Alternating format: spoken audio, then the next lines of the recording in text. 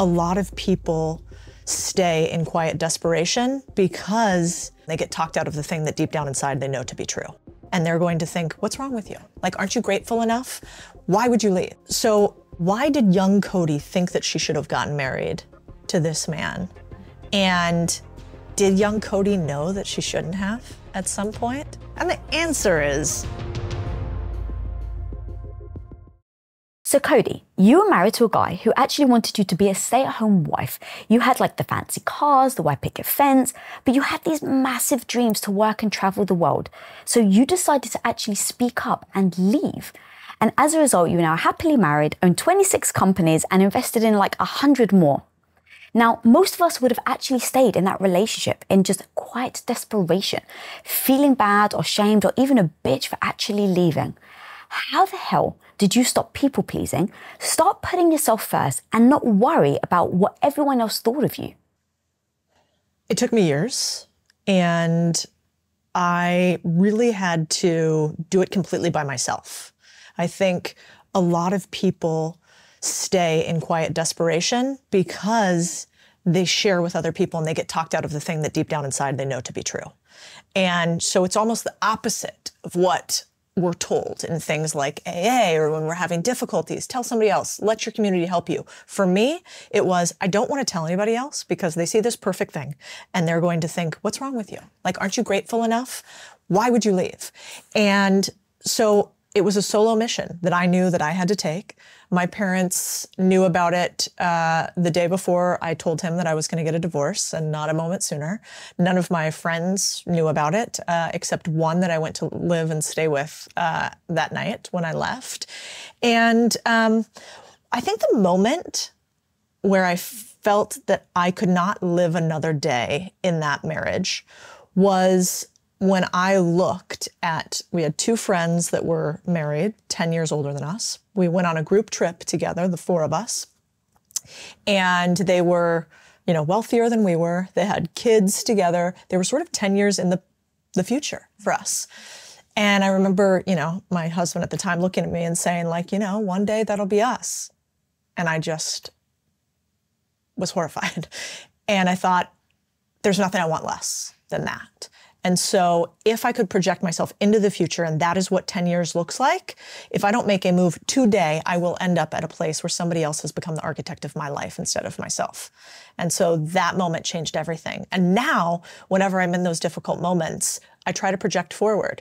Do I want this thing that I'm striving for? Let me look at somebody else who has it. And if I don't want their life, the things that are around them, the type of happiness that I see exuding from them, then I'm going to probably stop chasing that. God, that really hit me, that projection thing.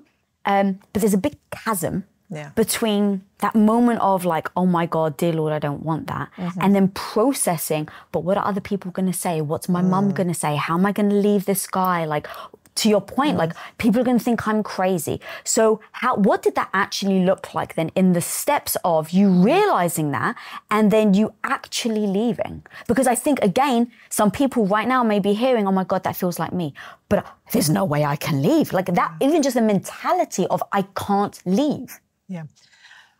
You should pick the person who will be the bully for you. So in this scenario, I called my dad and I said, I want to take you on a little trip. We went to a dude ranch in northern Arizona. And I went for 2 days and I said, I want it to just be the two of us. And I want a father-daughter trip. And my dad can be a very tough man. And so we went, and the first night I sat him down and said, I've already made a difficult decision. I will not be changing my mind on this decision, but I need a lot of support. And I'm going to set out the exact expectations of how you can be there for me. If you want to, are you open to having that conversation? And he, of course, said, yes. What is it? Are you okay? And I said, I'm getting divorced. I'm leaving my husband. I want you to tell mom because I don't want to have that first conversation with her. And here's what I think will make this doable and easy for me. And I was really clear on what I wanted. And I had written it down in a journal. I was like, if I'm going to do this, how could I make this less miserable for myself? What would be the steps where instead of this being something that could derail me, might be something that could propel me? And we sat down that night and I basically said, I want you to talk to mom instead of me. I don't want anybody to ask me why, or are you sure? Or these things that are questions for you and not for me. I'm very firm in my convictions. If after a certain period of time, we're past the divorce, I've moved out, we've figured that out, you want to have those conversations, I'll let you know when I'm ready. Are you open to doing that? And so twice he got to say yes or no, open or not. And twice I got to say, here's the way that I actually need to be supported. I think most of the times in life, we don't get the support we want because we don't actually know what support we want. We've never taken the moment to sit and think, I'm going to do this big, awful thing. How could I have somebody else help me do it? And could I be really clear on what the expectations would look like for support? And so maybe give yourself that option. What I've found is that those few people in your life that can be the bullies for you or that can be the support system for you, they don't know how to support you because they're not you. And so the golden rule actually becomes the worst things possible, which is maybe they want to sit up, drink wine, and cry all night. And all I want to do is move past it. And then maybe I have the breakdown as soon as I'm done with it. Mm-hmm. So that's what I did. Oh my God, I've got so many questions. Okay, so how did you have such strong conviction of what you wanted? Because as you're breaking it down, I'm like, that's so powerful. But I think, again, where do people get stuck? It's that sometimes they don't even know what support looks like, what support they need. Did you write down like your fears? Like, oh, if someone asks me, I really worry that this is going to break me. Yeah, I've kept a journal since I was really little. And the journal is usually goals-based. My 1, 3, 5, 10-year goals, like we're all taught to do. Even when you were a kid? Oh, yeah. Oh, I kind of love that. Yeah. I want a Barbie, so I've always kept goals in my journal, but I had never done anti-goals before. And I don't know where the word came up, but at some point when I was in business, I heard this term anti-goal, which is if I accomplish X, Y, and Z, that's incredible, but what would that make that terrible? And so if you think about it, you start a new business and you're like, I want to start this new business. I want to make $1 million a year and I want to do it in my area of passion, design. Okay, great. Well, what would make that miserable? Well, I have to work 90-hour weeks to do it. My, passion now becomes something that I feel like I have to do as opposed to I get to do. And so then you can create your goals in a way that fits what you really want as opposed to what you think you want, which is mimetic desire as opposed to intrinsic desire, what's inside of you as opposed to what keeping up with the Joneses maybe. And so I just wrote it down. I said, I'm really scared to do this. I also think if I don't do this, I'm going to be miserable the rest of my life. So how could I help myself make this less awful? And I wrote down all the things that scared me, like my mom crying, me disappointing my mom, your friends thinking that you're selfish. Oh, what if they think that I, had infidelity? What if they think that it was my fault and not his fault? Am I going to even explain faults? What would that look like? And so I wrote down all of this stuff. And then I have this good friend, Stacy, and she taught me something really cool, which was that it takes actually a lot of strength to allow somebody to support you. If you think about it, you're probably similar. Weight on my shoulders. I can handle it. Don't worry about it. I got this. And there's actually something pretty beautiful in allowing a few other people to be support systems for you. And so I had never done that before. I would never ask to stay at a friend's house. I would always stay at a hotel. I would never lean. And this was one of those times that I thought, okay, if I'm going to be able to lean on 2 people, I want to be really clear on what that looks like. And now I do that for anything that scares me. Wow. What do you think you would have done if your dad didn't respond in the way that he did? If he was just like, no, I'm not going to tell your mom, and what do you do, right? And he just completely ignores your request. So I had that scenario plan. People these days talk a lot about manifesting. I think about if-then statements. So instead of a manifest, I hope that this happens, I go, well, I hope that X happens. But if Y happens instead, then I'm going to take this action. So everything just becomes like a little pyramid of like, if this, then that, if this, then that, if this, then that. And when you do that, I basically said, okay, my dad might say, no, you need to tell your mother. This is a pivotal moment for you. I don't feel comfortable telling her. All of these things he could have said as response. And what I had prepared, didn't have to say, was, that doesn't work for me, period. Silence. It's uncomfortable. When we just go period, silence, that doesn't work for me. Often what you find is the other person will go, well, what does work for you? And then I would repeat back the other thing. What would work for me is this. And then they might come back and push on you again, at which point I would say something like, there's 2 ways for you to be involved. The first way is what I talked to you about. And the second way is we can talk after I've done the divorce and I've moved through it. And you guys don't have to be there for me. So what I'm actually saying is there's only one way for you to support me, but I'm giving you an option or an out of just not being involved. And you know, I think what I realize in life is you can either have difficult conversations up front or impossible conversations at the back end. And so I will take difficult to avoid the impossible. But it took years for me to become confident enough to even do that thing because we project out. We think it's going to be worse than it is. And that's why you go, okay, it might be, but if then, if then, if then. And typically, I've never had more than 2 if-thens go sideways. So the third, fourth thing isn't necessary. We all think the world's going to be, we're chicken littles, thinking the sky's going to fall, all of us. I love that so much. So it took you multiple years to build that confidence then. Yeah. What steps did you have to take to build that confidence, to get to the point where you were able to then realize that life didn't suit you, then speak up and then move out? One of the best things that happens to people young, I believe, is getting put in jobs and positions where you are told no continuously. Building up an armor of no, of you're not good enough, of, you know, this doesn't work, really makes a lot of things easier in life. And so for me, I was in finance and I was doing sales. So I was, during the 2008 financial crisis, doing investment sales to people who were losing everything at that moment. You could imagine me calling and saying, you know, hey, I want you to put through this order and I want you to come into this IPO. And people are like, what is wrong with you? Like, lose my phone number for eternity. The world is ending. And I did that for years and years and years. And so once you have failure so repeatedly, you realize that you're not going to die, right? People telling you no, people telling you that you're not good enough, it hurts at first. And then at some point it stops hurting. You know, you look at little young boys, right? And the way they speak to each other, like, you know, you're so ugly, that girl's never gonna say yes when you ask her out. Women, we don't have that as much. We're like, honey, you're beautiful, you're perfect, you're great, right? And so we don't build up this armor of no's.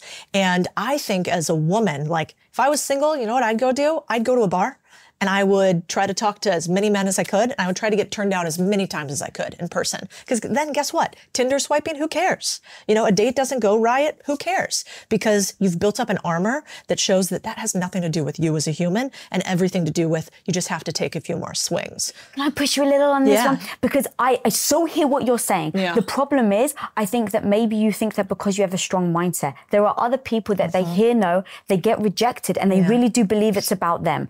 And then what happens is, instead of it building that armor, they actually believe it, and now they are smaller, they feel smaller, their confidence gets more damaged, not improve. Yeah. I think you're right. And it never feels good to fail or get told no. I'm not sure it ever changes for any of us. But there's really only 2 options in life, right? The first option is that you can assume positive outcomes continuously and be disappointed. And the second is that you can have difficult things happen to you in life and realize that the universe only gives them to you because the universe thinks you can handle it. You know, we have a mutual friend, Layla, and we were talking about her before, and we have this thing that we talk about called Tuesdays. And so basically we'll text each other all the impossible things happening for us right now. So family things, losing a bunch of money, deals going sideways, people getting fired. And then at the end, we kind of make this just another Tuesday. And the reason why is because we have a belief, we have chosen to believe that every single problem that comes before me means that I am capable of handling it. Now, I don't feel like that every single day, but if a problem happens and I start to say, this means that I must be able to fix something, that the universe thinks I can handle this problem, then I become more and more appreciative of problems because they take me to the next level. I don't know how you start, but I do know that if you could just take that tiny frame, which is something bad happened, I expect that to happen because that's life. And 2, this bad thing that happened, that must mean I could figure this out. If you could change your mindset to that, then everything that happens to you is that old Tony Robbinsism. It's really happening for you. Yeah, I love that. So I want to actually go back to you. You've heard you talk about like the golden handcuffs. Yeah. So in these moments where you've got like a beautiful house, like I said, you've got the cars. It seems like growing up, right? At least for me, I was taught that means that you've made it, right? You've got the lovely husband that loves you. You've got the cars. You've got like the things that you think you should have. Yeah. And so they're the golden handcuffs because now you feel like you can't leave. And so did you ever worry about what was on the other side of leaving? And then how did you then, as you're nodding, how did you then actually decide or figure out that the unknown was better than the golden handcuffs that you were in? Few things. One, what you guys do here on this podcast is incredibly important because I truly believe you can't be what you can't see. And it is much easier to travel a path that has already been worn. And so when you're walking in the woods, you typically, you know where to go because there's some sort of footpath that somebody else has traveled before you. And I know that most problems that I have had or that you have had, they've existed for millennia. You know, we humans have these repetitive cycles over and over again. And so why would I try to recreate the wheel entirely and figure this out by myself? I did sort of the same thing I would do in business, which is I went and got a coach who specialized in divorce, who was a woman that I liked. She was a therapist. I paid her $50 an hour and I went and talked to her about, this is how I feel about divorce. I think afterwards, nobody ever may date me again. I think I might be completely alone. Maybe I'll be childless. Maybe I'll never have sex again. You know, all the crazy stories in your head. Everybody's going to hate me. I'm going to lose all my friends. And it took somebody else who had an unbiased third-party opinion, who was also divorced, who was also an expert to say, I want to play this back to you. Let me repeat to you the words that you just said. Does that seem reasonable? Like you're young, you already have friends, you know, you have one husband that loves you. Could you find another one, do you think? And her repeating my words back to me made me realize, oh yeah, that's a little ridiculous. That's not a reasonable thing to think. And she was a pro, right? So I got to push off my fears onto somebody else's profession. And that helped me a ton. So that was step one. Step two, she said something to me that was really powerful then that I'll never forget, which is the power of place. She said, the second that you leave, you're going to feel like you turned a house into a home. You turned a, relationship into a marriage. You left behind your dog, which was heartbreaking for me at the time. And you're going to feel completely untethered. And humans were meant to root. And so she's like, I want you to do one thing when you leave. I want you to go get the most comfortable, cozy, perfect place for you. Doesn't have to be somewhere crazy. Mine was a little townhouse surrounded by trees. And she's like, I want you to decorate it. I want you to nest in it because there is power in having your place. And that was some of the best advice I ever got. I still remember that little townhouse. I almost want to buy it back and give it to other women because there was something so powerful about knowing I can make my own house a home. It doesn't have to be this one that I was living in before. God, that's so strong, the power of place. Yeah. And I've also heard you say you just have to be willing to lose everything. And I actually have a quote of yours. I had to lose everything, including the person I was, to become the person I wanted to be. How do you then actually do that? Because in those moments where I can just imagine, right, you're moving, so you're saying the power of place, or you're repeating it to you, right? But I'm guessing there were moments of tears and feeling crestfallen. Did you have any doubt? Were there any regrets in those moments? Because in your quote, right, it's like the idea of losing who you are can be so damn scary. The identity of being a wife, the identity, even though you've come through it in so many beautiful ways, take me through that transition. Oh, yeah. I mean, it was awful. The worst part for me was actually, they say that you go to therapy, men go to therapy to stay and women go to therapy to leave. So we went to therapy and at some point, it was a culmination. And I remember coming home that day and it was dark at night and I had to tell him that I was leaving and wanted a divorce and I was going to leave that night. Literally that night? That night. So you tell him and then you're ready to leave? Yeah. Ooh. Yeah, like that. And big dude. And I remember him looking at me. And when I said those words, he just crumbled, to the ground, crying. Now, I wanted to be divorced from the man, but I'm not a heartless monster. And it was the worst thing I've ever seen in my life. I'll never forget that moment. And I'll probably never stop having some shame or guilt surrounding it, because I had promised to say forever to somebody. And then I broke that promise. And that meant something to me then. And so when I left that night, I remember going over to my friend's place. I stayed in her guest house, and fucking Eat, Pray, Love came on the TV. And there's this scene in Eat, Pray, Love where Julia Roberts is on the ground in the bathroom. You remember that scene? Yeah. And God's like, get up, get up. And I'm just watching it like this, basic bitch, sad bastard in bed, just bawling, and watching Julia Roberts on the floor. And I remember kind of laughing at that moment, but just crying. And I was like, what we're going to do is we're just going to allow ourselves a night of tears. It's okay. I typically am not a big crier. I just do what the good immigrant thing is, which is take all your feelings, shove them down inside, never let them out. And so I remember just saying we're just going to cry tonight. And so I had that big therapeutic cry of a night. It was tough. And then when I woke up in the morning, I was like, I feel a little bit better. And I think there's probably some sun on the other side of this. But there are many moments where I felt really sad and heartbroken, even though it was my decision. And it's okay if you're on either side of that equation. The wild thing is, however many years it is later, 8 years or 9 years or whatever, he's way happier.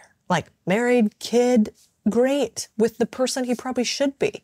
And I'm with the person that I should be. And look at all the shame and guilt I had for allowing another human to live the life that they were supposed to and being brave enough to say, this isn't working for either one of us. And so what if the story is actually that the thing you're so scared to do is the exact thing you're supposed to do? And what if you could let that sink in for a second and actually believe it, and then realize that in that difficult decision, you are avoiding an impossible decision later on. Oh, that's so strong. So why do you think you still have shame and guilt now? What up, homie? I got something free and new to share with you right now. How often are you visited by that negative voice in your head telling you that you're not smart enough, that you're not good enough, experienced enough, not fill in the blank? One of the most powerful things you can learn to do in life is to turn that negative voice into your bestie. And I want to teach you how to do that and so much more in my 4 Steps to Becoming Confident workshop. And guys, the most amazing thing is you can actually register for completely free for this workshop. So click the link on your screen and I'll see you on the inside. There are moments in life that I think you honor by looking back on and saying, why did young Codie think that she should have gotten married to this man? And did young Codie know that she shouldn't have at some point? And the answer is yes. Really? You knew before? Oh, yeah. I actually think, and I'd be curious your take, that we women, we have this inner little good girl inside of us. And this little good girl kind of does what she's told. And it plays nice. And sometimes she's just a wallflower. And it's a voice that was told to us by society, by our mothers, whoever, that just be quiet, be nice, be a good little girl. And we keep that with us for a long time. And in my life, most of the bad decisions that I've made, the regrets that I have, are when that little girl inside of me said hey, excuse me, actually, I feel a little something. I don't trust this person. I don't think we should follow through for this. And I went and I talked to somebody else about it, and either they talked me out of it or I talked myself into it. And if you really can think about it, we've talked about gut before, most of us have that gut inside of us that we bury or we don't listen to or we don't believe. And I actually think you don't need more advice typically. You need to listen to your fucking gut. And I knew. And so that's why I have some shame is it's not so much shame as remember, Codie, nobody else does. Nobody else has to live your life. You have to deal with the repercussions of your actions. So why not be the one responsible for making them? Yeah. Oh God, that's so powerful. And I totally know what you mean about that little girl voice, or the good girl voice, I should say. And I think of myself now instead of, because I try really, like, because I've had so many health issues, I try not to carry any guilt or shame about anything. Yeah. And so now I kind of look back in moments where I was like, I probably should have made a different decision. And I just take inventory. And I was like, okay, what was my body telling me? How do I now use that as a sign so that then the next time that comes up, I can go, oh, remember you felt that before? And so now I can go, thank you for teaching me now in my adulthood so that I don't make that same mistake again. So good. But do you think that it becomes, because you said either like other people are convincing you or you're convincing yourself, that becomes louder than the little girl that's trying to warn you? Oh, yeah. It's so easy to get talked into or talked out of the things that you actually should do with your life. In fact, in my opinion, that's why we're where we're at in society today, is because all of us are listening to all of the other voices that are telling us what to do. You know, we're lost in our social media scroll nonstop because the algorithms are actually made specifically to steal our attention. And probably because we're living lives that don't really align with what we want out of them. So we want the distraction. And so I think that most of our lives, unless we grab it and we twist it out and we pull it really hard, are created by somebody else. Because most of our lives we're taught, you know, you sit in school and they tell you what to think, not how could you think for yourself.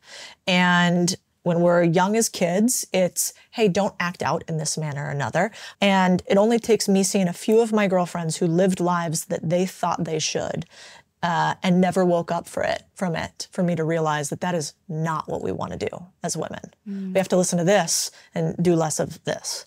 Yeah, God, there's so many people with the shoulds, right? Where it's like, especially if you come from a cultural background or like, you know, very traditional, there's the expectations that can be put on you. You know, I ended up, you know, being a stay-at-home wife for 8 years to Tom, and that was the last thing I wanted. But I just got in the habitual motion and then had the belief that that's where I'd end up anyway, because that's what I was told as a kid. You know, from like all the subliminal messages. Like I would fall on the floor, like if I'd ride a bike and I'd fall off the bike and I'd scrape my knee. My grandmother would come running up to me. She's like, oh, it's okay. You're going to be okay by the time you get married. Like that was her reassurance. Like, don't worry. Because like a marriage is if that was like the end goal.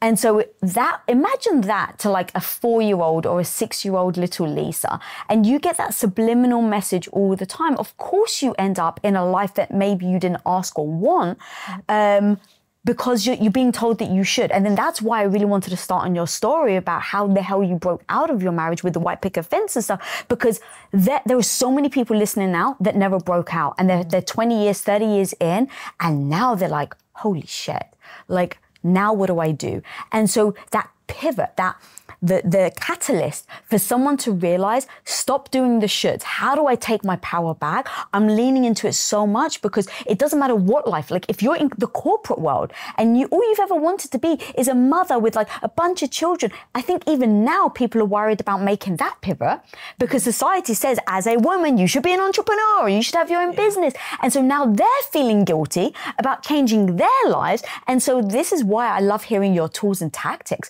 because no matter what life it is, if you can get started, if you can build that confidence to take your power back and really make that shift, now could you imagine what we women could do? Oh, 100%. So we were talking about it before. I used to think that tactics were what you want. But what I didn't realize is that if I didn't believe in me, then it didn't matter if you gave me all the steps. I just wouldn't listen. I'd black out. And so I think it's really important if you're feeling in one of these stuck situations, whatever that is, it could be divorce, it could be your job, trying to listen to the stuff that makes you believe in you again. And that is a forever journey. I mean, I have this, what I call my Bible, but basically it's in my Evernote, and I've had it for, I can't even imagine how many years now. But it's every single quote I hear or read that inspires me. And so when I get down or when I feel like I'm a little lost, I go back and I read through it.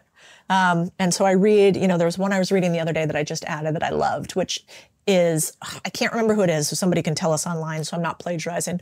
But she said, when I get to the end of my life, I hope that I won't have just lived the width of it, but also the length of it. And I was like, I love that. Just the visual of, a life lived shallow at the very top as opposed to a life that could have been lived this big.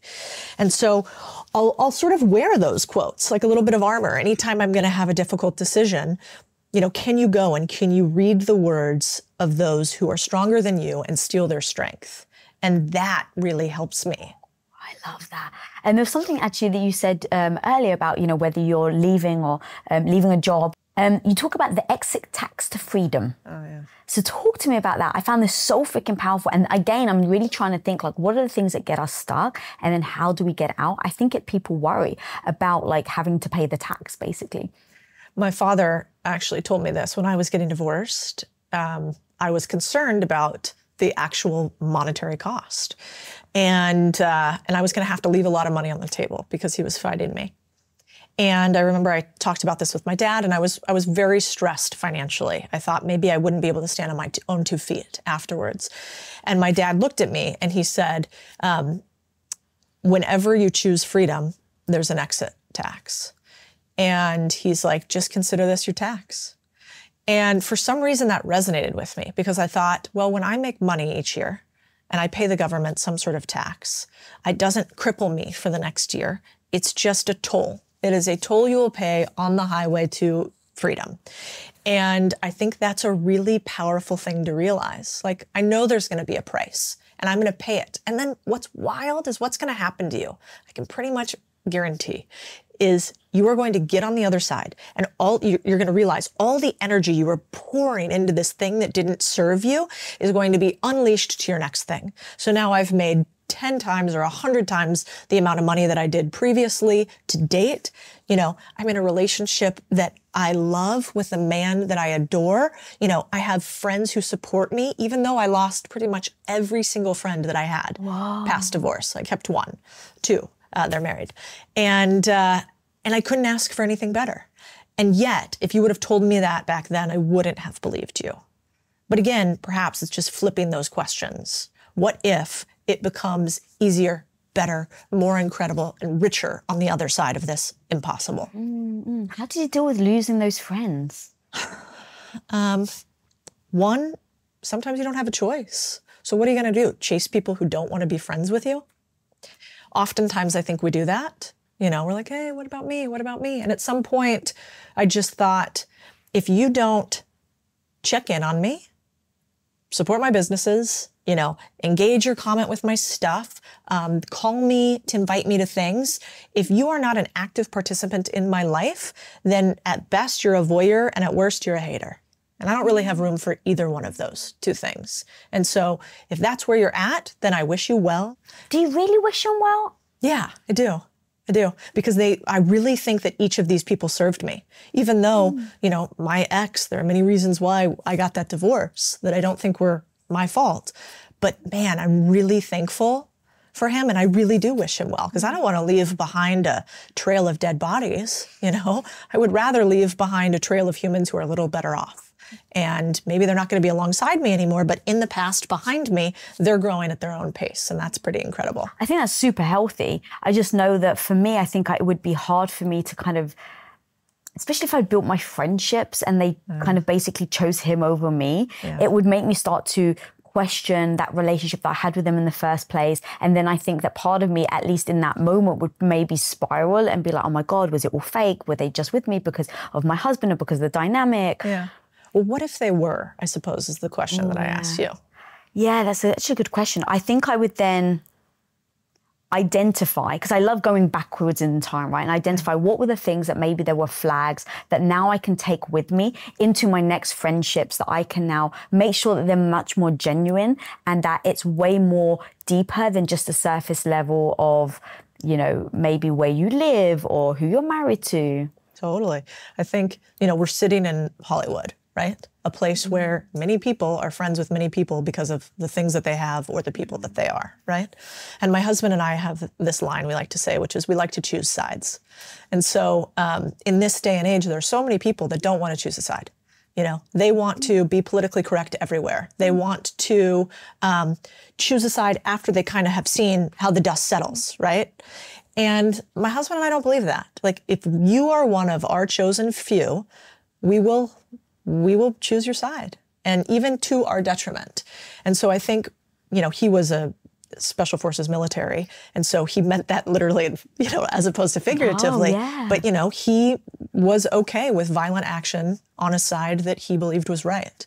And so that, to me, separates the type of humans I want to be with now. So even, you know, when we had everything going on with, you know, what was happening over the last couple of years, and, you know, we were worried about, what if our friends, what if we all have differing opinions on the stuff that's happening? And what we realized is, whatever our stance is going to be, we're going to say it and we're going to stand by it. And people that choose to support us for that, great. And people who choose to not to, will note. You know? And so to your point, it's that constant inventory of, like, what is the level of our friendship? And it's okay to have acquaintances. There are many people that I'm like, of course I'll help you to this degree, and being really honest about who those people are. But again, I think I go back to, I knew in my gut, if you have friends right now where when you get together with them, you talk about people instead of ideas or instead of inspiration. You know, if you have people in your life that are always telling you stuff that's a little gnarly about others, like, you know, they're not going to be there for you. And so it's, how aware of your relationships are you? And at that point, I was not aware. I was keeping up with the Joneses, you know, Real Housewives of Dallas. And that's not me. I was in a situation fairly recently where that happened.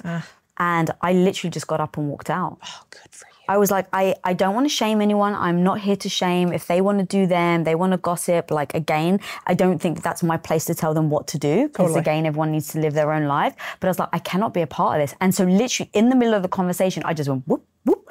And I went out and I texted my friend and I said, please let me know when this conversation's over and I'll come back in. Oh, good for you. But I was like, I cannot be a part of this conversation. That was just important to me. But that took time. I was going to say, yeah. And like, what is it? Is it just a muscle that we build? That you hear a few of those and you stop speaking first? No, it probably is. Yeah. It's like a stair step, right? Exactly, yeah, 100%. Because once upon a time, I would have engaged just to try and fit in. Me too. And even if I didn't necessarily believe it, I'd be like, oh my God, yeah. Yeah. You know, because I was like, I don't want to be the only one, like the odd one out. Totally. But that was my insecurity. Yeah. And then it became, to your point of, when you're building your confidence, when you're building that strength muscle, you're like, next time I'm just not going to engage, right? And I just tell myself, like, how am I going to act next time? And to your point, exactly how you do is like, okay, you're going to say this, you're going to do this. And so I would like, next time you don't chime in, Lisa, you just sit there in silence. Yeah. And I sat there in silence and I still didn't feel great. Yeah. And so I was like, okay, next time, Lisa, you're just going to walk out. Be polite, but just walk out. Yeah. And so I just made a promise to myself that the next time I found myself in that situation, that I would just walk out. And I did. And I was very proud of myself, actually, that I didn't engage. But I didn't need to tell anybody how I felt. That was also another thing. And even now, I'm like, I would have handled it exactly the same way. I don't feel like I'm the person. People don't need to start shaming other people based on the way that they live. Totally. I think that's so powerful. But what's interesting though, is when you're around dynamics, as you start to change, you start to grow, you start to put out boundaries, there's a lot of people that will start to be resistant, and they don't like your growth. Yes. And I got a great quote of yours where you said, the person I have become is not who the people I loved, and I had to move past that.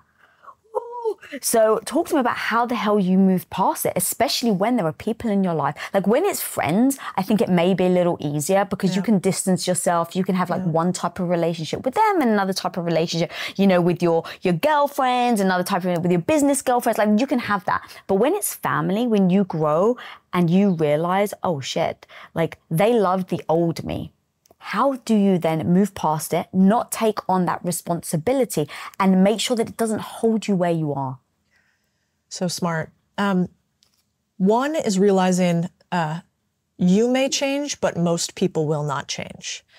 And if you realize that, then you will stop trying to get people to understand your standpoint and instead try to get people to move out of your way. And so I thought about it like, you know, family, let's say. Say you have family that wants you to do X, Y, Z certain thing. Old Codie would say, no, you don't understand. This is why you should do it this way. Like, why don't you get it? Here's my perspective. I would convince. I'm in, I want to make you understand mode. I flipped the script and got to, I want you to get out of my way mode, which basically means I don't want your mind to change. If you're happy where you're at, more power to you. I just don't want you to bother me on my path to change. And so that for me was something I started calling smile and do it anyway, which basically meant when my mom, for instance, would say, you know, are you sure about that decision? Is that the right thing you should be doing? I would just listen to whatever she said, largely not comment, smile, nod in agreement, and go about my path.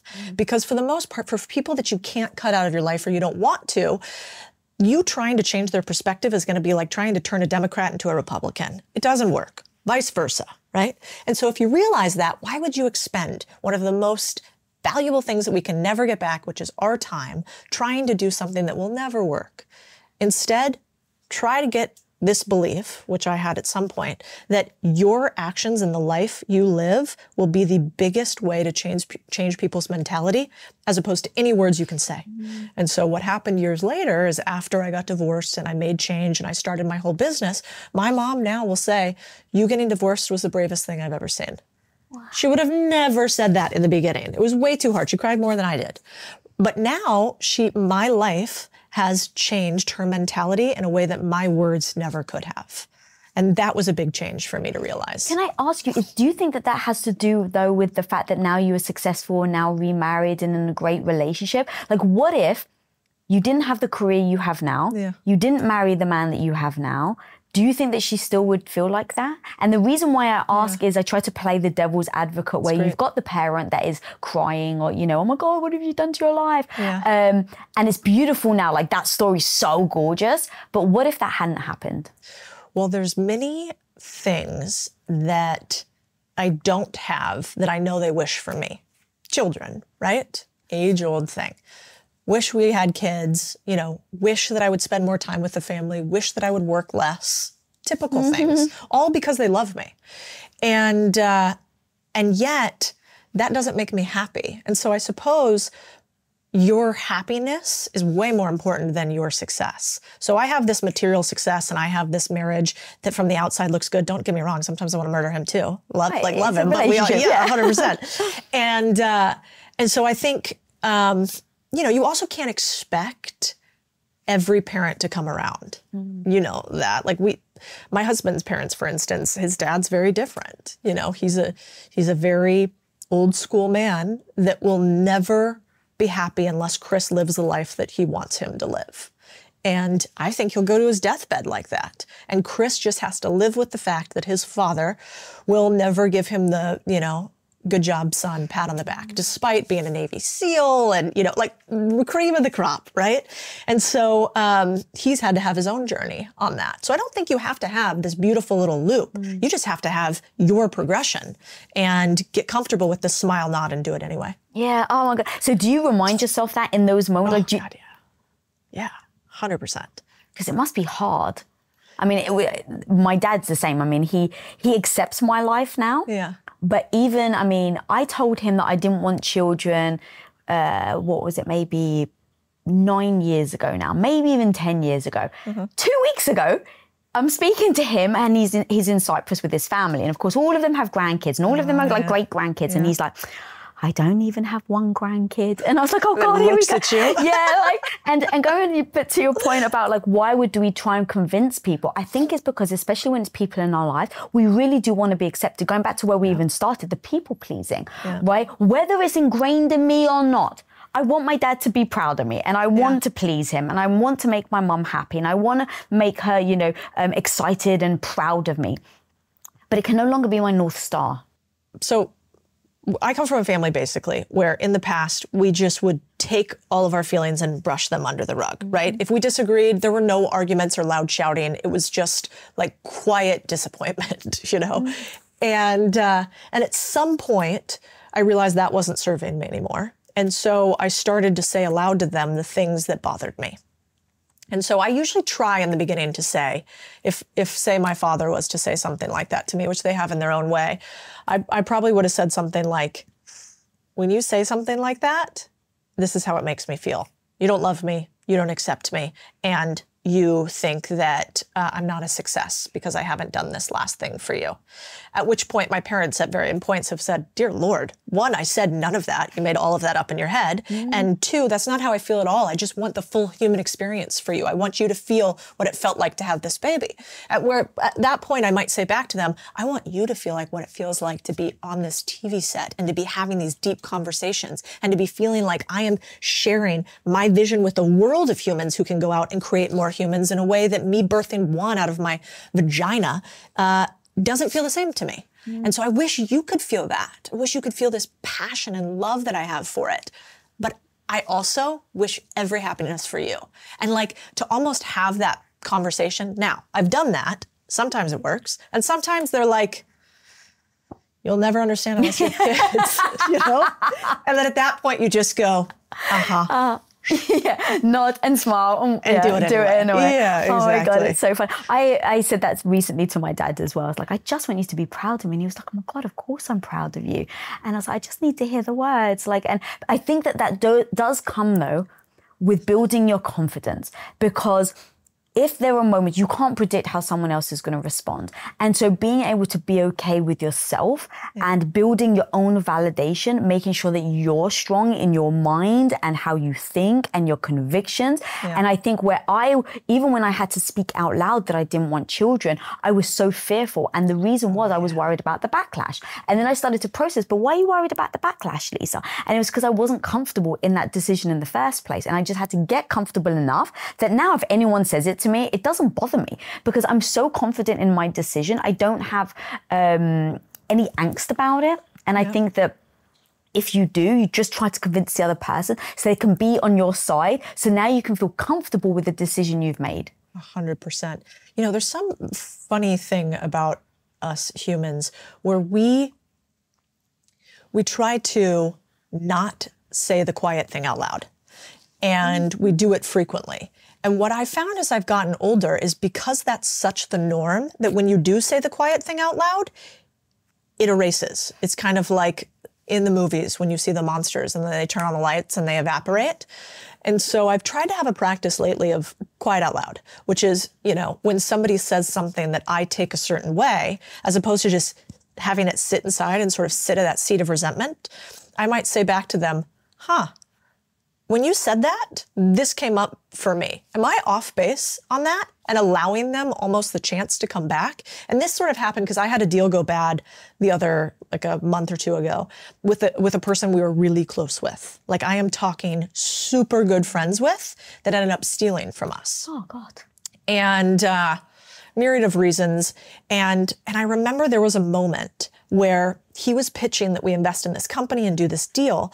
And he became really close with my husband. And I had one of those gut moments where I was like, ooh, something right there that guy said made me not trust him. And I talked to my husband around it. And my husband was like, well, do you think you're kind of being hard on him for this? And I was like, oh, okay, probably being hard on him. And then afterwards I was like, I knew it. I knew that moment and I heard it. And so after that, we had another similar situation come up and I almost overreacted. You know how sometimes instead of stair step, you're like, I was quiet last time, so I'm going to yell at you this time. And so the second time when this came up, somebody brought up a deal that they wanted to do with a friend. And I just was like, no, I feel things here and no, you know, and then I had to like reel it back and sort of figure out why I was so intense. But learning to say the quiet thing out loud, it's amazing. I've never once regretted saying the quiet thing out loud. And I regret every time I don't. And so maybe try that on for size and see if it works. Anybody listening? That's so powerful. I didn't hear the end of these stories, but I heard two stories where you were seriously disrespected. And I was like, how did you handle them? Were you silent? And now in hindsight, what would you do? So I heard that you said that a manager came up to you and patted you on the head and called you like a good girl. Yeah, that was a real story. Yeah, his name was Steve. Shout out if he's out there. But, you know, to be fair to that guy, which goes back to why I do wish them well. Like I actually wish that guy well. I found out later he had a tragedy that happened to his family when he was young, the kind of which I can't even imagine. And So I had so much resentment and hatred for this motion from this guy, which at a base level, like, what is this? It's a hand movement on top of a head. Was it a strike? Did it hurt? Absolutely not. It was an ego blow because I societally said that it could be. And yet he had gone through such trauma before that in the grand scheme of it, not that big of a deal. And so the thing that happened was I was quite high at a finance company. And he basically walked up with me with a group of our other partners and managing directors at the firm. And before I was going to go on stage, so at a moment where I'm priming, right, you're getting ready to go out and be this other version of you, he sort of takes me down a notch and sort of pats me on the head and said, like, be a good little girl, you're up next, or something like that. And I remember being so shocked that I was the opposite of what I wanted to be. Like, I want to be the Ari from Entourage, like the smart little comments back, and I'm really not very good at that. And so I said nothing. I just sat there quietly, and then I, went up later. So that was one of those moments that I was quiet. But in that moment, actually, the difference there, I think, is what would it have served me to clap back at him? I think it would have helped my confidence, perhaps. But in moments like that, it's more like, Steve, that didn't make me feel that comfortable. Or did you mean to do that? Because that didn't feel that great. And doing what you said, which is not shaming him. Like, in today's society, I think there's a lot of like, how dare you, do X, Y, and Z? I wouldn't go that far. I just go, oh, I didn't really like that. I don't like when people touch my head. Do you mind not doing that again? It made me feel uncomfortable. And kind of brushing it off, and instead sticking with the moments where you're like, oh no, this could be a decision that would have a serious outcome, like investing with somebody, becoming a partner with somebody, marrying with somebody, and being able to tell the difference between the moments that are ego-driven and the moments that can change the trajectory of your life. Yeah, because then I heard you say that you've had like, oh, if I could count the amount of times that in the corporate world someone grabbed my ass. Yeah, did that ever happen to you? Well, you ran the businesses. So it was very different. But to be honest, I've been patted on the head. So I'm 5'1". Oh, and I've been patted by women, by one particular woman. Wait, what? Yeah, really? and I have it. And the first time I was like, oh, that's cute. She's like, oh, little Lisa, and I was like, oh, that's cute, fine. I've been called little Lisa a lot. And then she kept doing it. Oof. And I was like, oh, this is an ego thing. Now, back then, I didn't necessarily have the confidence to speak up. And now, to your point, I would address it, because it isn't just an ego thing for me, because it's not like, oh, you're trying to belittle me. It's kind of like you're trying to do this for your own ego to make yourself bigger. Yeah. And I'm so strong on boundaries now, and being treated in a way that I think is very respectful. I would definitely point it out, and I wouldn't be cruel. I wouldn't like scream or yell. That would be my, like, back then, I think like that would have internally, to your point about, like you have that thing inside and you're just like quiet in it.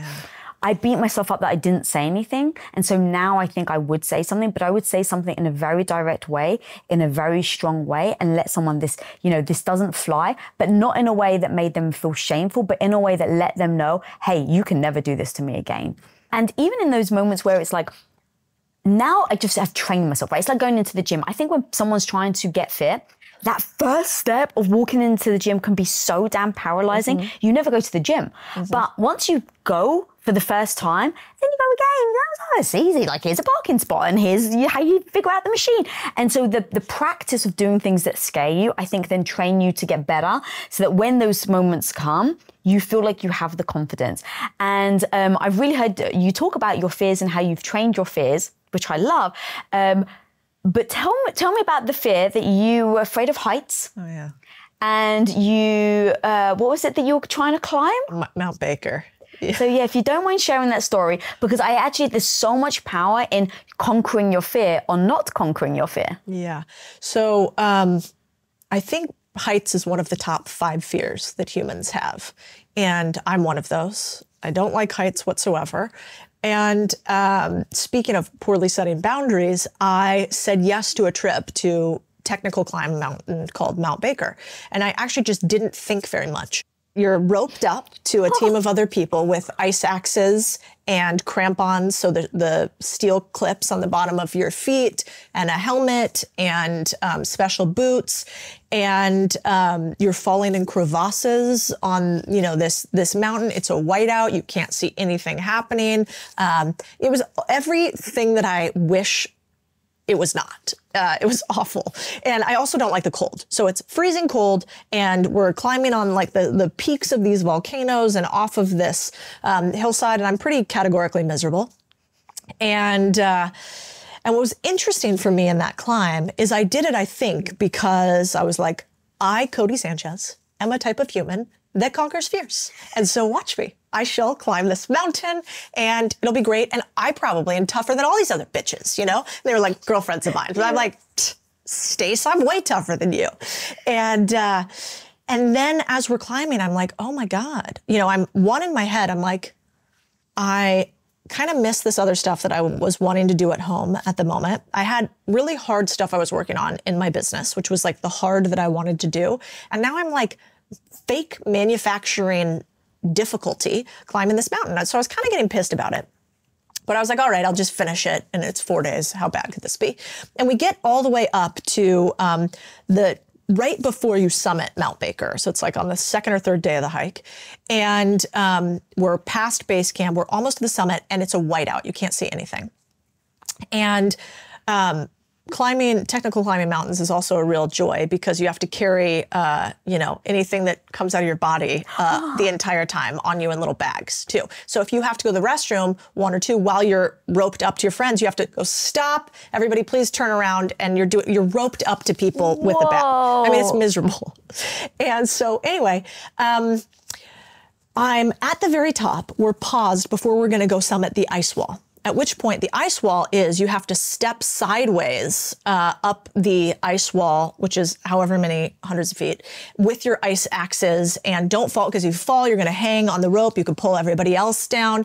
And I was starting to feel a little off. And my stomach was hurting and I was stressed that I was going to have to poop on a rope with a bunch of women. Like that didn't sound great. And at some point I just looked around and I was like, wait, what am I doing? Why am I trying to get to this summit? I never wanted to be a mountaineer. This isn't on my bucket list. I feel perfectly comfortable with myself. And so I just looked around and I was like, I looked to one of the guides and I was like, would it mess us up if I wanted to go down back to base camp on the second level? Or could a guide take me? And they're like, oh no, it wouldn't mess it. So I was like, everybody else could keep going. And they're like, yeah, totally. I'm like, okay, I'm going to go down. And all the other women were like, what do you mean? Like, are you okay? Can we help you do this? I think somebody handed me a fucking Quest bar, actually, up there. I should ask Steffi. I think they did. They're like, are you hungry? Do you need more fuel? I was like, no. I was like, actually, I'm really good in this decision. I'm going to go down. And, anyway, so I start going with the guide. We sprinted down that mountain. I mean, I don't think I've ever moved so fast. We get down to base camp. I lay down. I'm like, oh, I'm going to sleep. Everything hurts by this point. Your feet are bleeding all over the place. Everything's all ripped up. I'm laying in my tent and I close my eyes. And all of a sudden, it's like I had taken 3 pills of LSD or something. I am tripping balls, at which point I realize I have severe altitude sickness. Thankfully, I didn't summit because who knows what would have happened at the top. And at that point, I thought, you get to choose your hard, and life will give you hard no matter what. I truly believe that. We are here to struggle and to realize that we are capable. And once you realize that, you don't have to manufacture hard that is not meant for you. And I do think in this day and age, there's a lot of us who say, but I should be an entrepreneur because it's the hard thing to do. But I should have a child because it's the human experience. And it's like, you get to choose your hard and nobody else does. And I felt more freedom from not accomplishing that thing that I did not actually want than many accomplishments that I've actually had, which was hard for me because I'm not sure I've ever set out on a goal like that and not accomplished the thing. And yet I was happier than ever. So that was Mount Baker. Don't do it. It's such a powerful story though, because to your point, and just digging into your story, dude, the stuff that you've accomplished is just insane, like insane.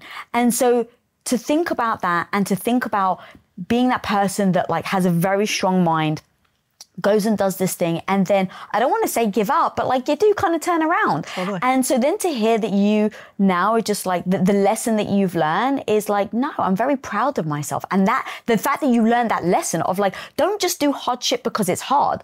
Choose the stuff that actually resonates with the person that you want to be, with the goals that you have, and not other people. Because you even said at the beginning, it's like, I don't even know why I was climbing this bloody mountain in the first place. But you just get in that perpetual motion of people telling you that you should. Then it's the challenge that you're like, oh, well, I can't say no.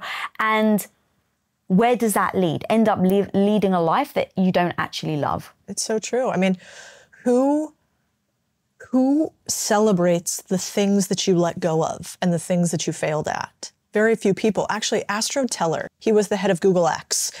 So that was Google's incubation lab, right? So they have all these wild ideas. And one thing that's cool about Astro is outside of his office, on the wall, he has a resume, and it's his failure resume. It's all the things that he has failed and done wrong. And so we actually copied that from him and one of my other friends, Alex. And inside of my office, and now the office that we just bought, is sort of a board. And on the board are all of the bad investments we've made, are all of the things people have said about us that were bad and stuck, not all the ones on the internet because there's too many, but like, you know, all of those things that you almost want to keep inside. And instead I display them. And the reason why is because they're little badges of honor in some way. Like, this difficulty happened, we overcame them. And I never want to forget those. I want to continue to take inventory of them, because what happens is when you put your failures up to the light, they're much harder to forget. They're right there. Right. And so it's been a helpful exercise for us. So how did it then, in those moments, because I hear the freaking power go, I hear it, but also, is it because you're okay with the failures? Because I can also imagine that if you've got them there in the light, with the lights, like it's like a blasting siren every time you walk into your own back that you're a failure. Yeah. So how do you make sure that you use that as motivation and not something that actually brings you down? I think you have to allow yourself a period of grief.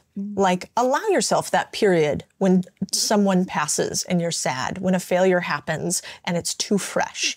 Maybe it doesn't go on the wall yet. Give yourself that. But at some point in time, as long as you are still breathing, you will overcome it. And at one point in your life, whatever point that will be, you will look back and think, oh, that's not so big anymore. And at that point, you put it on the wall. And so you don't have to do it that same day if that doesn't motivate you. If it motivates you after you've already overcome it, just don't forget it. Put it somewhere quiet. Put it in a notebook that you don't have to look at.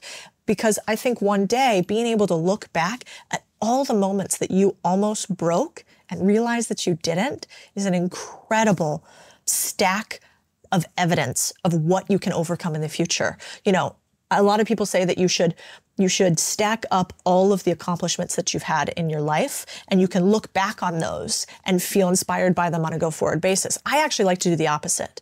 I want to stack up all the difficulties I've had, all the failures, all the moments that I was almost broken, because you don't get scared or challenged by the accomplishments that come. You know, when a new accomplishment, when Lisa gets her most viral video, or when, you know, you hit a new revenue goal, you're not like, oh, this is hard. You're like, that's great. And maybe you celebrate a little bit and then on to the next one. But when you get sued for the first time, or when somebody steals from you, or when your heart gets broken, you need a moment of inspiration in that. And one of the best moments of inspiration, I think, is to go back and look at the last time your heart was broken and realizing, oh God, I forgot about Sean entirely. I felt the same way though. Okay, maybe one day I'll feel like that about Brad. And failure, I love Brad. And failure also, when you talk about it, I don't know if you've noticed, people resonate more with you because you're talking about your failures. That's true. They don't think of you, put you on this pedestal. And that was the one thing, like, I never want anyone to put me on a pedestal because I have failed so many times. And I think that there's so many lessons, to your point, in the failures. I definitely, now I think I've gotten better, but like before, like seeing my failures in broad daylight was just too painful for me, especially the ones that really not only almost broke me, but ones that actually broke me. But I got back up. Yeah. And so those I think are very hard to see. But I heard this study where this guy like hired these two actors, and they're selling like blenders. And so they go to the mall, you know how like back, I haven't been to a mall in ages, but you know, back in the day where they would like do these demonstrations to sell like the blender. And so he hired these two actors, and one of the actresses does, puts in like the food and like the protein powder and does everything amazing, and she looks perfect, and she like blends it and then gives it out to the thing. Then they have another actress that comes in and she puts in like a bunch of ingredients and she forgets to put the lid on and she's a bit of a mess and she presses on and it splashes everywhere. Who do you think sold more blenders? The second one? The second one. Wow. Because she was more relatable. Because everybody else was like, oh my gosh, she's just like me. Yeah. And so like really going to, if you can understand that that was just a study done, I remind myself of that study now every time that I fail because I'm like, oh, this is an inspiration. Like even if it's not an inspiration for the other people, it can be an inspiration for myself because I can look at it and go, oh, there's joy to be found in the mess up. There's joy and lessons to be found in the mess up. So true. It's kind of like we talk about something called the Taylor Swift effect, which is I became fascinated by how people love this woman and just the raving fans she has. And so I started thinking why. Actually, I was talking with one of our friends, Vanessa, about it. I'm like, why is it about Taylor Swift? I like her, but I don't, like, what is it exactly? And what we realized is that she turns her pain into her product every time. Breakup, product. Breakup, product. You know, difficult thing that happened with the guy that we were talking about, the agent. Then she releases like all new albums that are just the Taylor Swift thing. And so I think the Taylor Swift effect is basically, how can you be so real and raw that every time somebody is going through their most vulnerable moment in time, they will think of your product, your song, your words. So their heartbreak and the thing that helps them get through it are the words from a Taylor Swift song. When their friend is, when their friend lies, cheats, and steals from them, they hear Bad Blood. Like, and that trigger point is the moment at which, if you think about it historically, that's what cults did, right? They basically would find people at those trigger point moments and they would imbue them at that moment with their gospel, whatever it was. And she's doing that in a positive manner. And so I think turning her pain into her product and then finding her trigger moments in her fans or clients and inserting her product into that moment meant that every time we are in our feels more than anything else, her product's going to come in front of us. I don't know if she did that thoughtfully, but if I'm to break it down, that's the way I see it. And I think it's fascinating. It's such a business mind as well. It's like, why does this work? How does it work? Yeah. I do think that that's powerful. I don't really listen to many Taylor Swift songs, but it can also be, depending on who you listen to, a detriment because have you heard now about like the depression porn, like content, where basically like there's content out there that's all about like real sad stuff and people watch it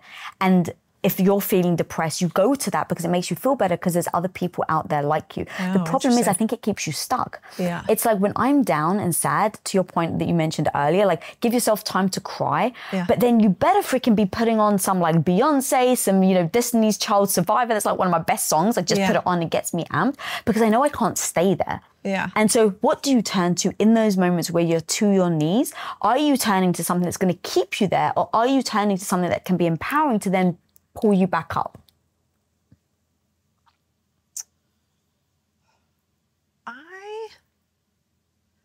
When I'm down, I move.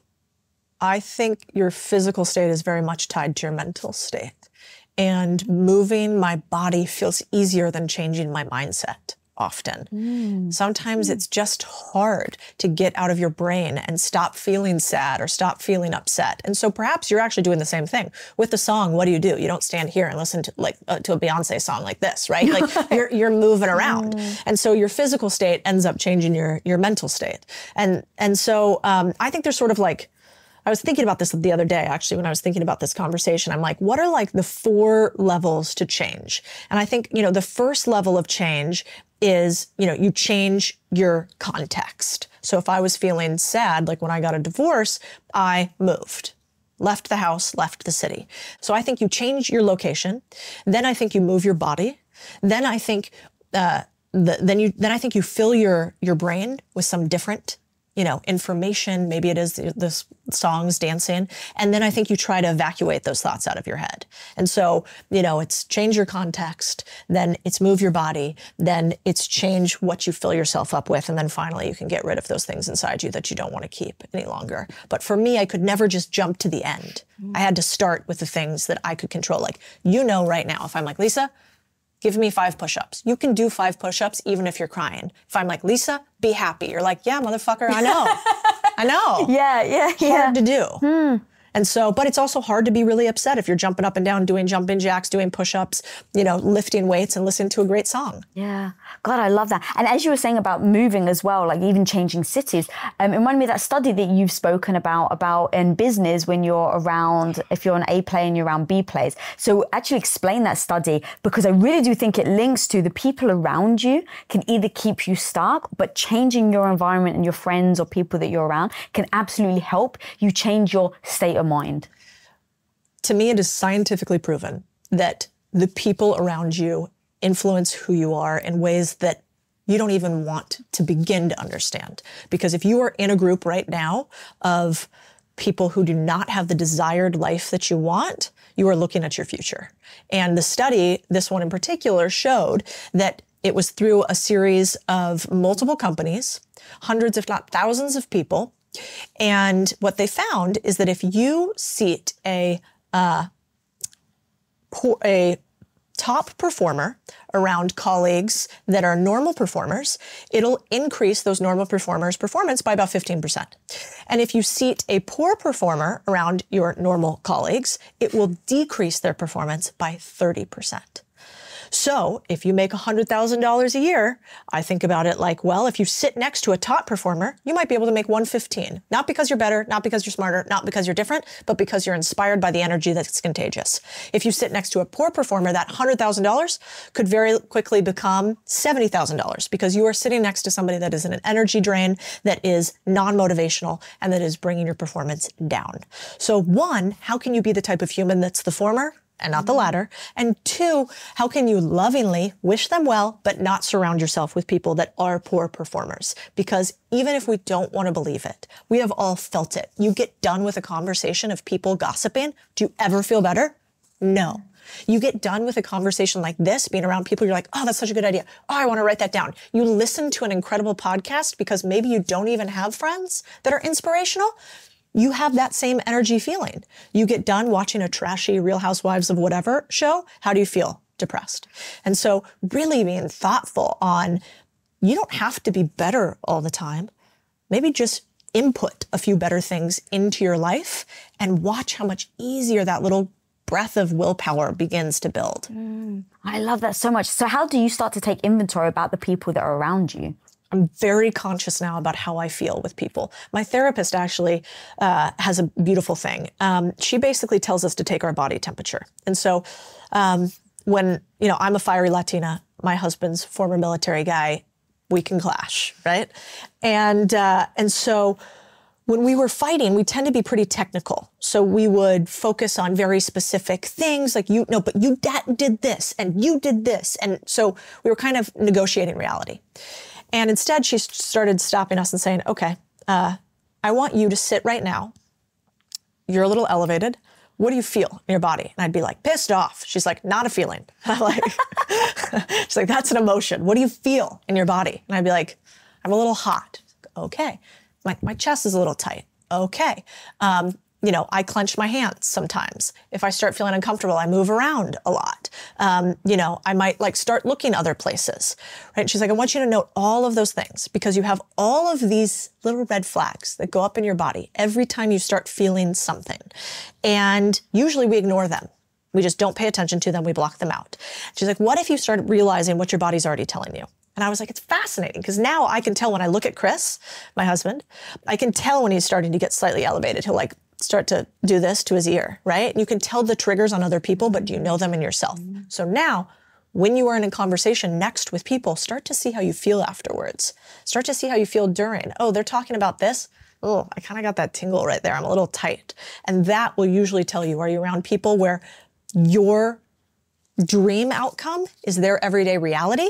Or you're around people where their everyday reality is your nightmare. And I really start to question that continuously. And then the last thing I'll say on it is I don't believe that we should just throw people by the sides and not help them. That's why you and I both have a platform where we talk about this publicly. But I'm not good enough to be one-on-one with people that bring me down. I'm not a Buddhist monk. I can't do it. And so I know that. And I do one to many instead of one-on-one. So if there are people that need help emotionally or, spiritually or physically or whatever, they can listen to all of my content that I put out there, but I won't one-on-one engage with people that are going to pull me down because I'm not strong enough to do that. And so giving yourself some grace and knowing that that's okay, I think is really important. You can still help people, but you do not have to meet them at their level. How do you then start to meet the people that are at your level? Oh yeah, I think you want to do, if you want to be a cool person, do cool shit. And I think that's the easiest thing. Like, people who are cool want to be around other people who are cool. And what do I mean by that? I don't mean like actually, cool like we were in high school. I mean, curious, building something, experimenting, trying something, asking a lot of questions, trying to make their mark on the world. I think the best way to be around really inspiring people is to try to do something inspiring yourself. And you'll be so surprised what happens when you start doing that. I mean, think about, you and I were both talking about it. When we were first trying stuff on the internet, we didn't look cool, like we were a cringe city, right? And now maybe people think it's cool, but only do we get to meet people like each other because we tried to do this inspiring thing. Verdict's out to see if we achieved it, but that is the secret, is like, I don't believe in networking at all. I believe you do really interesting things to you and you try to build and make your mark on the world, and you will just find other builders. You will not be able to stop them from being attracted to you. I love that. Yeah. When people say to me, how do you find somebody, or like even in a relationship, I'm like, well, where's the person that you would want to be with? Or who you want to be with, where would they go? Yeah. And so like, if they have a growth mindset, because I think that that's really the key to any relationship. It's not even communication. You need the growth mindset to then be open to having the communication discussion. And so where do people with growth mindset go? Go there, right? Like, go onto websites, go onto these different, and I know it's not easy, but that's what I would start with. And then the one thing I wanted to ask you, dude, you're so freaking fire. Like, I love your person, this is actually the first time we've met in person, but you're so freaking badass. And what I want to know is, do you have a negative voice in your head that's telling you you're no good? Have you ever made plans with your homies and you're really excited about it, but when you're there, a wave of fatigue washes over you and you're just freaking shattered? Guys, I've been there too. Faking a smile when actually I'm feeling totally drained. Unexplained fatigue and constant exhaustion, guys, are not normal. But the great news is you don't have to just accept these symptoms anymore. You can take control of your microbiome and health with our sponsor, Viome. Viome's at-home full body intelligence test gives you 50 comprehensive scores and recommendations to improve your unique microbiome. Simply collect your sample, send them back to Viome, and let the scientists do the rest. In just 2 to 3 weeks, you get your scientifically backed personalized nutrition recommendations in the Viome app. And as a special offer to my viewers, you guys, Viome is offering $110 off your test. Go to tryviome.com/WOI and use coupon code WOI. Click the link in my descriptions or scan the QR code on the screen right here. Homie, take back control of your health and show up with the freaking badass energy that you deserve every single day. Just one? Yeah, of course. I mean, for sure. There's like a little army back there of little Codies or whatever it is inside there that's saying like, you can't, how did that sound? Oh, perfect example. After I get done on a podcast like this, I'll typically listen to it and I'll go, oof. I say the word actually a lot. Or I'll go, can you believe how many times I said this instead of this? So there's always like a little critic. And I think the only way that I've moved forward with that is to see them as a small little guide. They're like my little bumper rails. And usually the things that they have to say have some bearing in truth. It's like, oh yeah, you could pay a little bit more attention to that. That's fine. Or, did you fib about that? Like, are you sure that that's what you want to do? I think the little voices inside of us are by and large kind of trying to help. And they're scared for us. They don't want us to fail. They also are sometimes a byproduct of the other people we've let into our lives. And so there's somebody famous who used to have this thing she talked about called the table. And now I can't remember who it is.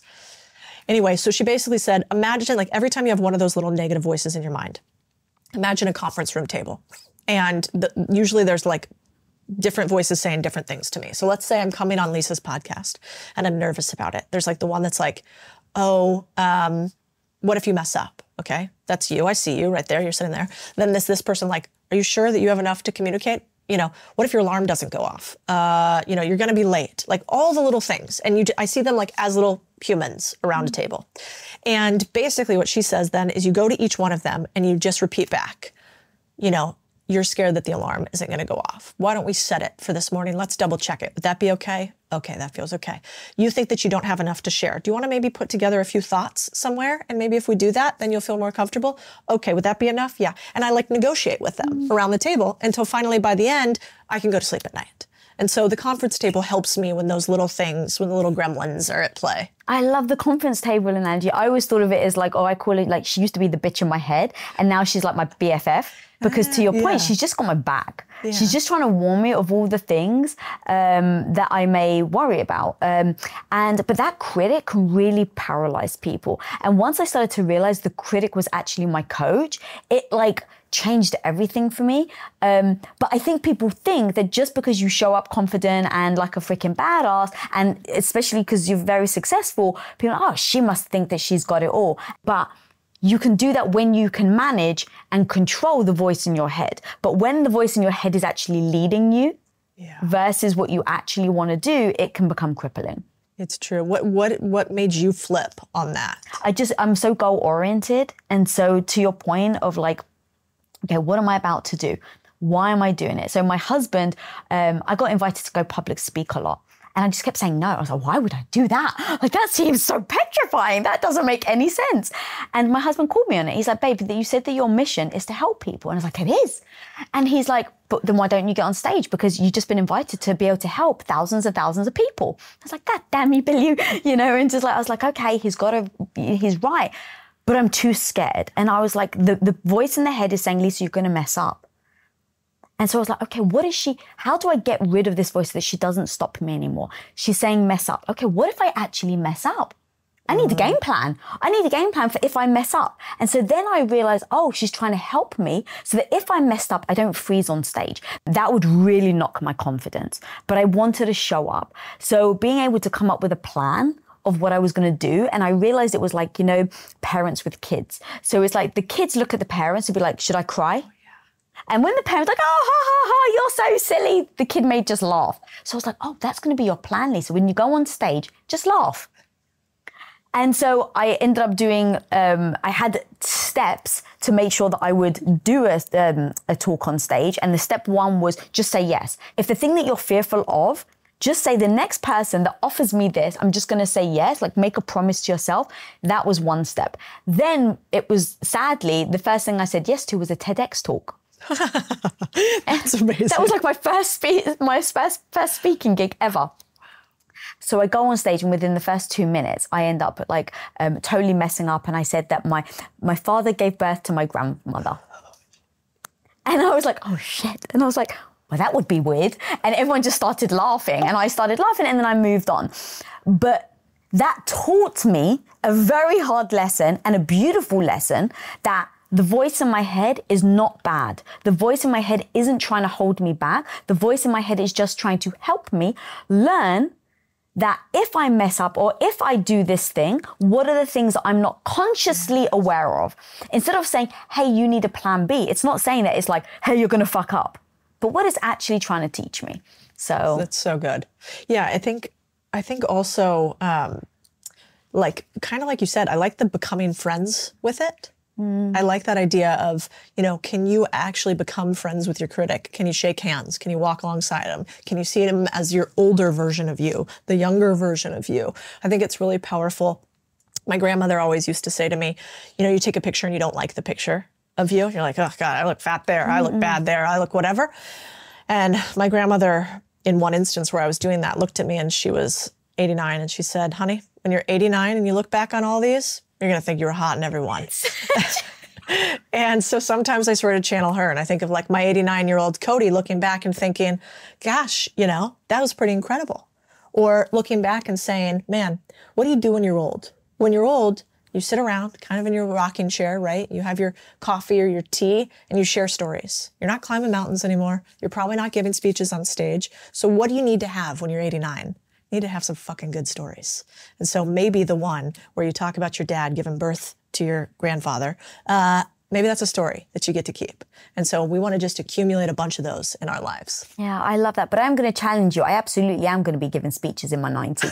I just met a woman. I interviewed her for my show. She was 102 and she just wrote a book on longevity. Wow. She's a doctor and she's so cognitively there. And she talks about one of the things that keep people alive, the way she's been able to be so cognitively aware and present even at 102 is your juice. And what she calls your juice is your mission. I love that. And she's like, the second you let go of your mission or the second you stop juicing, she's like, I've seen people die around me. And she's like, you just got to make sure that you've always got the juice. Interesting. I love that. That's like that 97-year-old or whatever that hiked Everest. Yeah. Oh. Yeah. I think there is something about, I mean, my grandmother is 95, 96, and she golfed until she was 90. And she was widowed for 45 years. This is so inappropriate, but I feel like this channel can handle it. So we took her to Chicago. This was probably like 10 years ago or 12 years ago. And she told me, you know, she'd been widowed for 40 some odd years. And so I was like, oh man. And I don't know why, but it just came out of my mouth. I was like, Grandma, when's the last time you had sex? And she was like, it's been a while, Codie. And I'm like, how long? She's like 20, you know, however many years, decades, right? And I was like, God, do you have a vibrator? And she looked over at me and she was like, I don't. Should I borrow yours? Because she didn't know what it was or what I was talking about. Incredible. So to this day, you can just imagine me, my grandmother, and my mom dying as my grandmother asked to borrow my vibrator. And sometimes I just think like that is the energy that I want to have.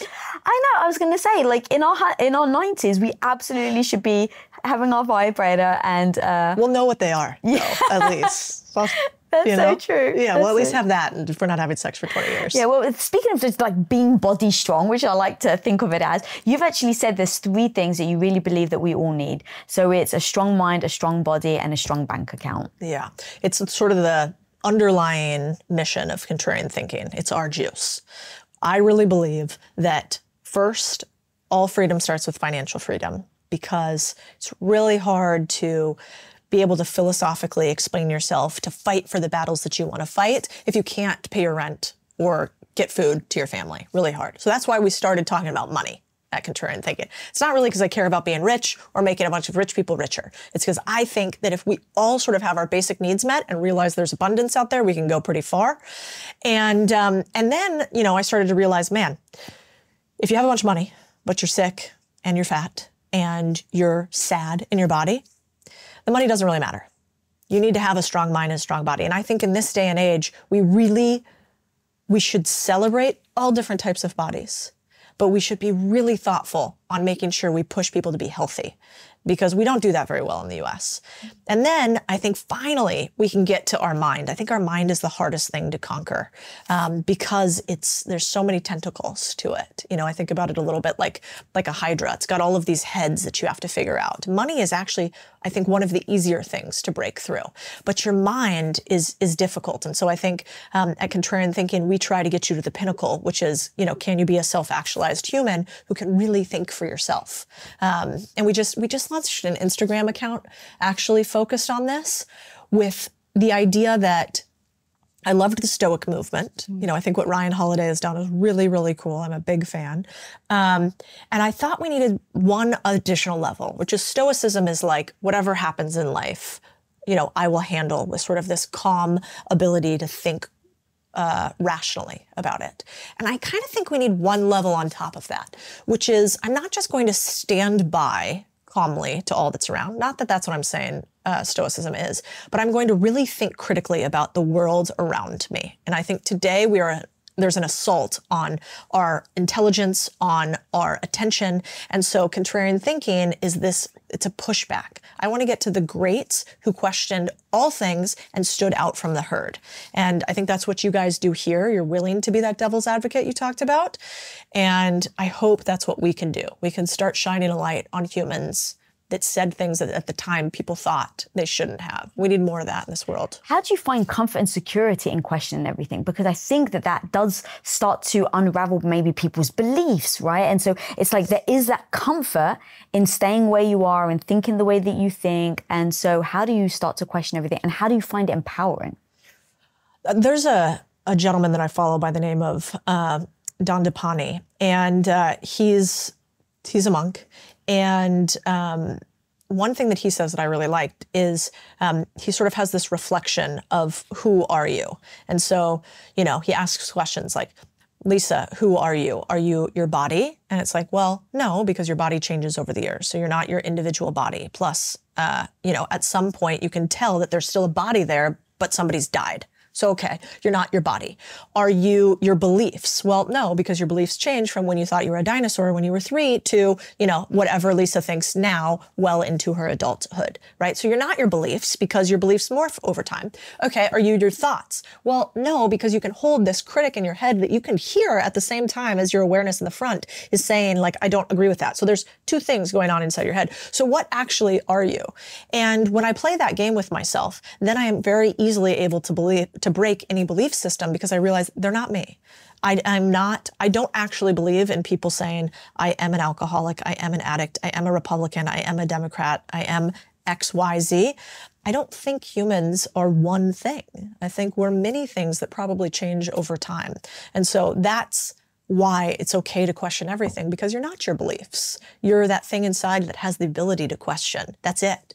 Like at the base level, that's what I actually believe. We are just the ability to question things. And if that's true, then maybe we have a moral imperative to actually do some questioning. I love that so much. But why do you think then we label ourselves as things? Because it's not even you're labeling other people, you label yourself. Now, look, I want to say to people at home, I haven't been addicted to things, so I want to make sure that if anyone at home is recovering, that we're not triggering anyone. But the labeling of things, why do you think, is there security in being part of a pact? Yeah, I think it's acceptance. And, you know, to your point, I think I really don't believe in shoulds either. Do you. I'll do me. And I really won't listen to you telling me what to do. And you probably shouldn't listen to me either. And your best advice is probably just to listen to your own. But I think that we all want to be accepted. It comes from, you know, survival and Darwinism all the way back in the day when you could not exist as a human. Once you stepped outside of a tribe, very difficult to exist. And so, of course, we want to pride ourselves on acceptance because it could be very dangerous to step outside of the herd. If you've ever been to Africa or watched National Geographic, you see what happens. Animals have safety in numbers, and humans are really at the base level no different. And so I think that's why we like to label ourselves. But, you know, even my friends that are X or Y or Z, I think when you dig at it, when you poke at it a little bit, they're like, of course, I'm not only that one thing. I have that aspect. That is one side of a many-sided diamond that I am. And that's at least a belief that I have that I feel serves me. So, you know, try it on. I love that what serves me, that final part, because I'm so goal-oriented. And then when something happens, does this serve my goal? Does this serve the person I want to be? Yes or no? And if I've identified the person I want to be, and then I ask myself this question and I say, no, this doesn't serve the person I want to be, then it's easier for me to let it go. 100%.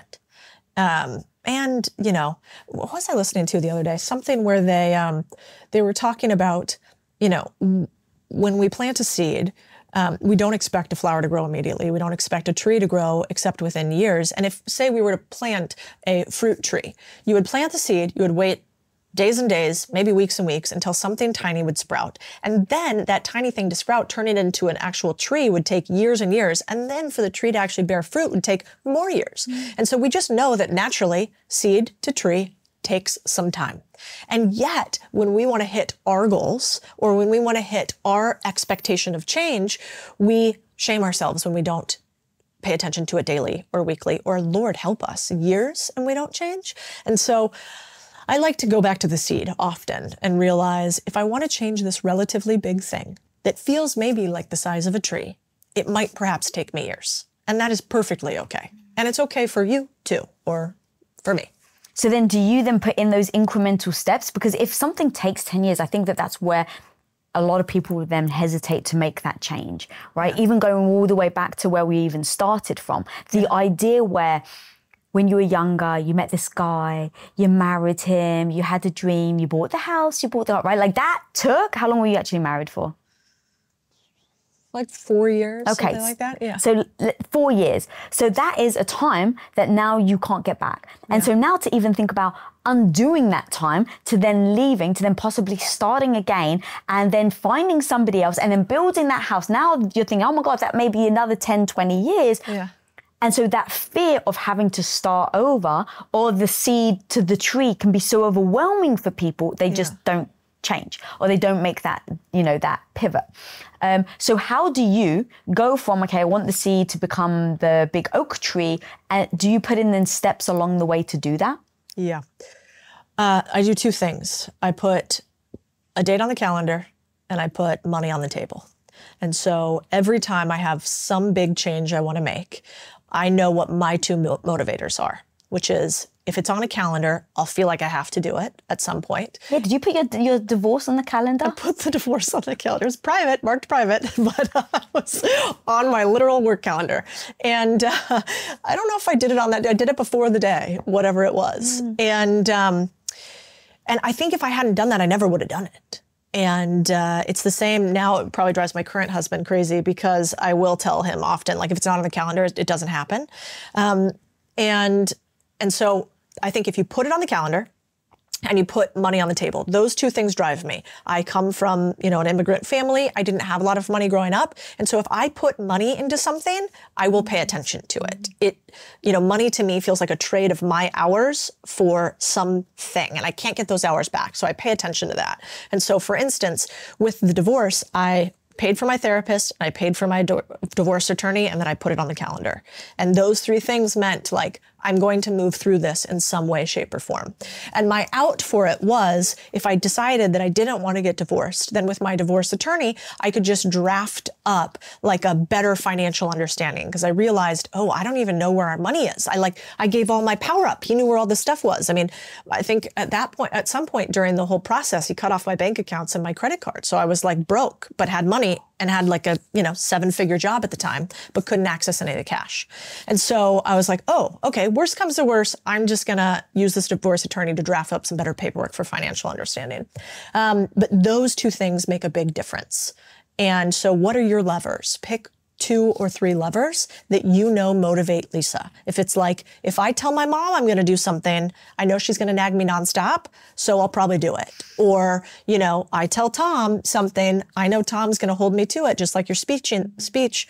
So you'll probably only tell Tom if you really want to get something done, right? And so pick those 2 or 3 levers, because those levers can, again, be the bullies to your life. Dude, this has been so much freaking fun. Same. I could talk to you forever. Where can people find you and all the amazing things you're doing? And your content's freaking fire, by the way. Thank you. Codie Sanchez on all the socials, and contrarianthinking.co is our newsletter. Keep watching to learn how to set boundaries and stand up for yourself when someone disrespects you. When you have a long-standing relationship with a close friend, or obviously even a family member, you have a tolerance for them because unconditional love works that way, right? You are willing to take them for who they are, and that means the good and the bad. And, in particular with Flag, who I love dearly and is like family to me, there are certain things that I have put up with over the years in terms of his inability to, for example, ask me about myself. Much of our relationship was very one-sided, but because I know him so intimately and because he comes from such a good place, these are certain things that I was kind of willing to look over and be like, all right, he's a little selfish. It's very typical Flag. And the little nitpicking over the course of the last couple of years of him pretending not to know my daughter's names and walking into my house like it's his own, going into my refrigerator, bossing around my staff, being dismissive of people. I finally hit my breaking point when he very casually called my daughter in jest a fucking see you next Tuesday. And I have a different relationship with that word than probably a lot of women. the word in and of itself doesn't really bother me. I mean, Brits use it casually. but, you know, so I don't have like that's like an unforgivable word. My challenge with that word is you don't speak to a 16-year-old girl that way as an adult. It's just not appropriate. And you don't speak to your friends' kids that way, and you don't speak to me that way. Mm-hmm. So when I lashed out at him, it was a buildup of a variety of different things that have happened to me by virtue of taking it. So, like, I have to take accountability for letting those little things consistently slide for a period of 2 years. And while they were building up for me internally, that was the straw that broke the camel's back. And I think the audience understood it as something that was just unto itself. This was an event that happened between two friends, and Tracy, you need to forgive him.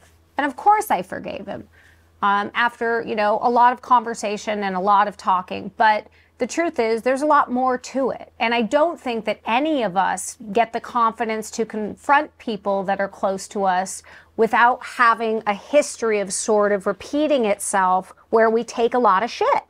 And candidly, the shit had risen to the top and it was flowing over, and that's what made me promptly sort of say enough.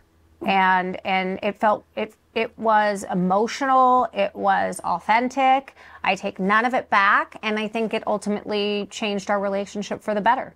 Wow, girl, thank you for breaking that down. And the ownership part is such a powerful part, because it's not like you're blaming yourself, but you're taking accountability. Yeah. And I think that really, allows you to recognize where maybe we may be accepting bad behavior in other relationships and like calling ourselves on it. Is this okay? Yes or no? And then also in that whole story, I love that you said that you didn't just like forgive him immediately because he said he was sorry, because you've got this history. I believe you actually said to him, sorry only counts when you actually change your behavior. Oh, 100%. And like I said, you know, so many times when we have these types of disagreements with someone that's close to us and boundaries crossed, more often than not, it's not the first time, right?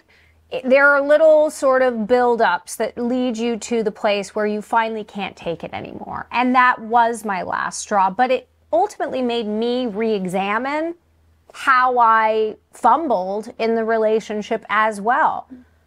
He believed that that's just the nature of our friendship, that we poke at each other and we have fun, and we do. But if you don't define limits on what's acceptable and what's not, then yeah, those types of things are going to happen, and eventually someone's going to cross a line that you might not be able to come back from.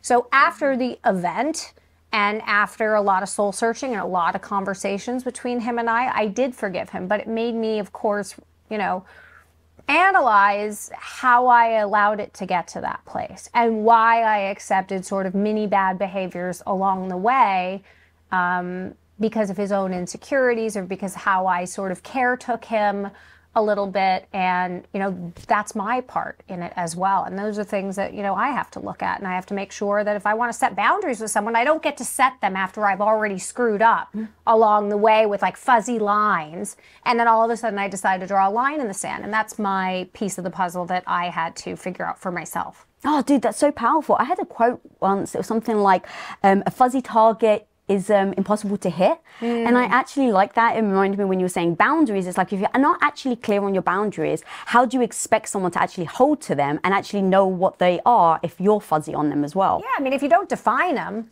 and you're kind of like, you know, I assume you understand, you shouldn't speak to me that way, you'd be surprised how many people will run amok. I have teenagers, for crying out loud. So like they test boundaries all the time. And so I'm very clear with them on what my line is in the sand. But in adult relationships, in business and in personal relationships, more so in personal, I think that we do get a little bit fuzzy because we love the person and we take the good and the bad. But that doesn't mean we can't have a moment where we say, okay, time to reevaluate. Where did I go wrong? How did I fuck up?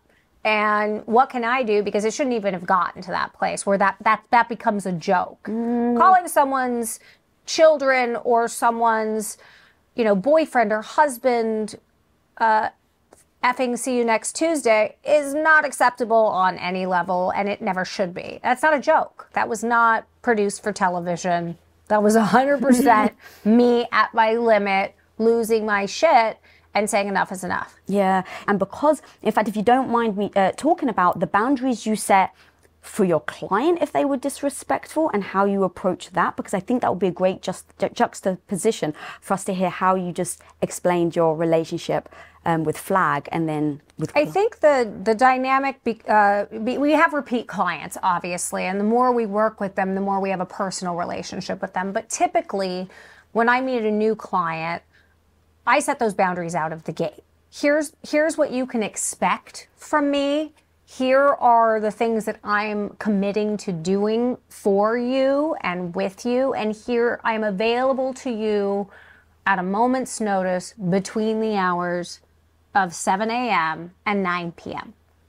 Nothing is so urgent in what we do for a living that there needs to be a phone call after 9 p.m. at night.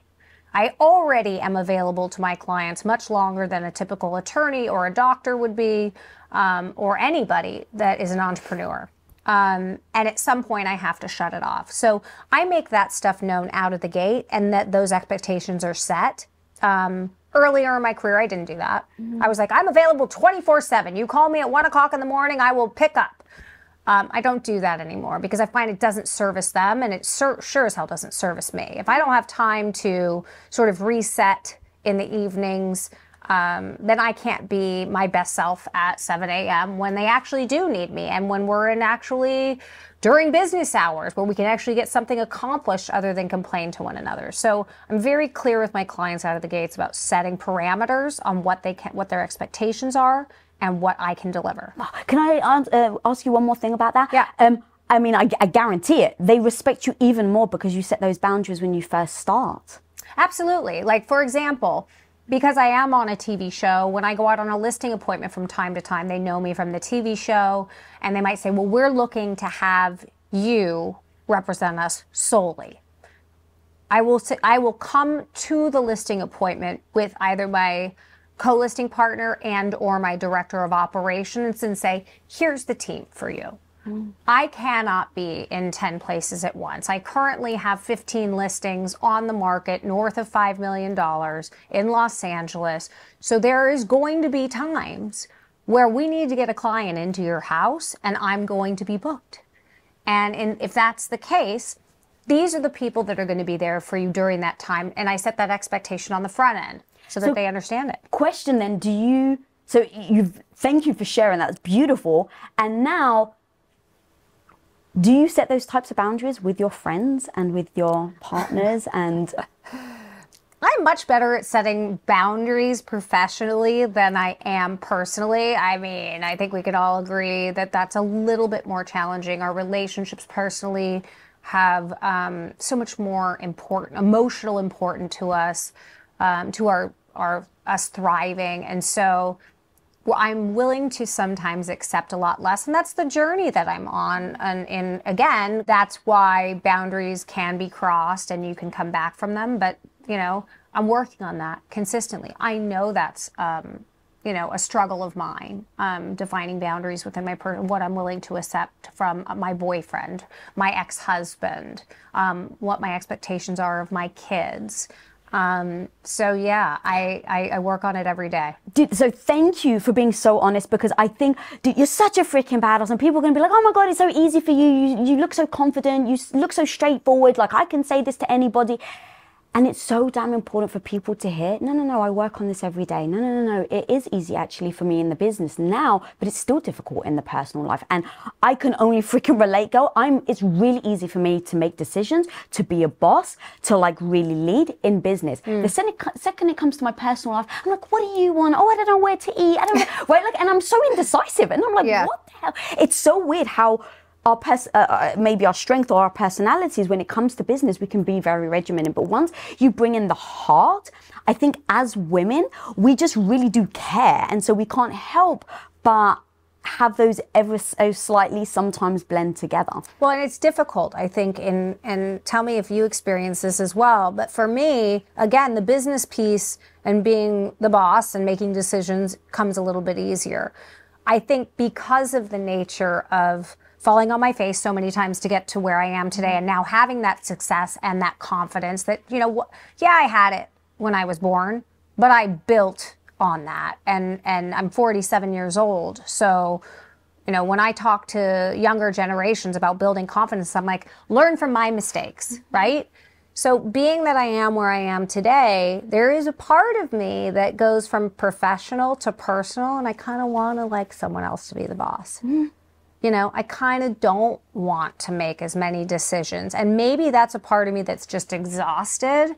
And there, you know, a part of innately my personality is maybe there's a part of me that wants to take a little, not a back seat, but just rest my weary, you know, head for a minute. And, you know, I'm a strong personality, and I don't typically come with or am attracted to someone with a weak personality. So in my personal relationships, that can be difficult because they're like, well, wait a minute. Like, are you the boss? Are you not the boss? Are we equal? Like, what the fuck is going on with you? And I'm like, I just wish that you would take the reins for once and run the show here. Oh, dude, this is so freaking important because I love this. Being freaking strong, independent, knowing what you want, going after your dreams, crushing your goals, and still looking to somebody else that's like, yeah, I actually want you to lead. To me, is strength. It isn't a fucking sign of weakness. It's a sign of strength that you go, I don't need to always lead to feel amazing. I can absolutely feel amazing with having someone else lead. And you know what? Right now, it's actually the decision I think is best for me. That is such a big sign of strength. And I think we need to keep echoing that because we do think of it as, I think the outside world anyway thinks of it as a sign of weakness. And I think it's trapping us women because we're not able to say, I just want to rest. Like, I am exhausted. I just want to rest. Because we can be looked at, like, you know, someone like your personality or my personality, when we want to take that break, it's like, oh, she's a boss and she's so confident, but this is a farce. And the reality is it's not. It's understanding and being confident enough to stand on your own 2 feet and make a choice to say, I'm gonna take a back seat on this one. You run with this. That doesn't mean weakness. It doesn't mean anything, but it can be confusing to the people around us. Because, you know, for example, my boyfriend's expectation is I'm running the show all of the time. As in you. In all facets of my life. So sometimes I'll find that he has a challenge with like finding a moment where I'm not doing Tracy 10.0. You know, and obviously that's a part of who I am organically, authentically, and I get it. Like and so when I get frustrated and I'm like, I'm tired, you make a plan for us to go somewhere for the weekend if that's what you want. I don't have time. And he's like, I don't know why you're frustrated with me. And the truth is, I'm not frustrated. I just wish you could see the layers of me saying, I'm giving you an opportunity to step into this and take control of the situation and let me take a rest. And that's very difficult, I think, for the people that love us to understand when's her time, when is she backing out of this equation? And that, I think, is what makes it difficult to be with a woman like myself, because you never know when you're supposed to be on or off, or go along for the ride, or take control of that ride. Yeah. So actually, I wouldn't mind if you wouldn't mind talking about your ex-husband and what ended up happening there, because I've heard you say that he was gaslighting you and blaming you, that the reason why your marriage was ending was because you were just working too much. Yeah, I want to lead with, we've come a long way since then. And of course, I think the reason I get asked about this a lot is because only very recently have I talked publicly about what happened in my marriage. I spent the better part of 5 years keeping that very personal and close to the vest because I have children. And the kids now are very aware and they're astute, and they probably knew all along, but it was a choice that Jason and I both made to protect them. That said, I came out with it and spoke publicly, and now people really do want to know. And the truth is, he did gaslight me, and there was narcissistic behavior on his part, you know, with the gaslighting, and he's done a lot of work on himself since then, and I think has made a lot of changes for the better. But in those moments, when you go through something like that and you're in a relationship, whether it's for 5 years or 15 years like mine, there's so much betrayal and there's so much to recover from.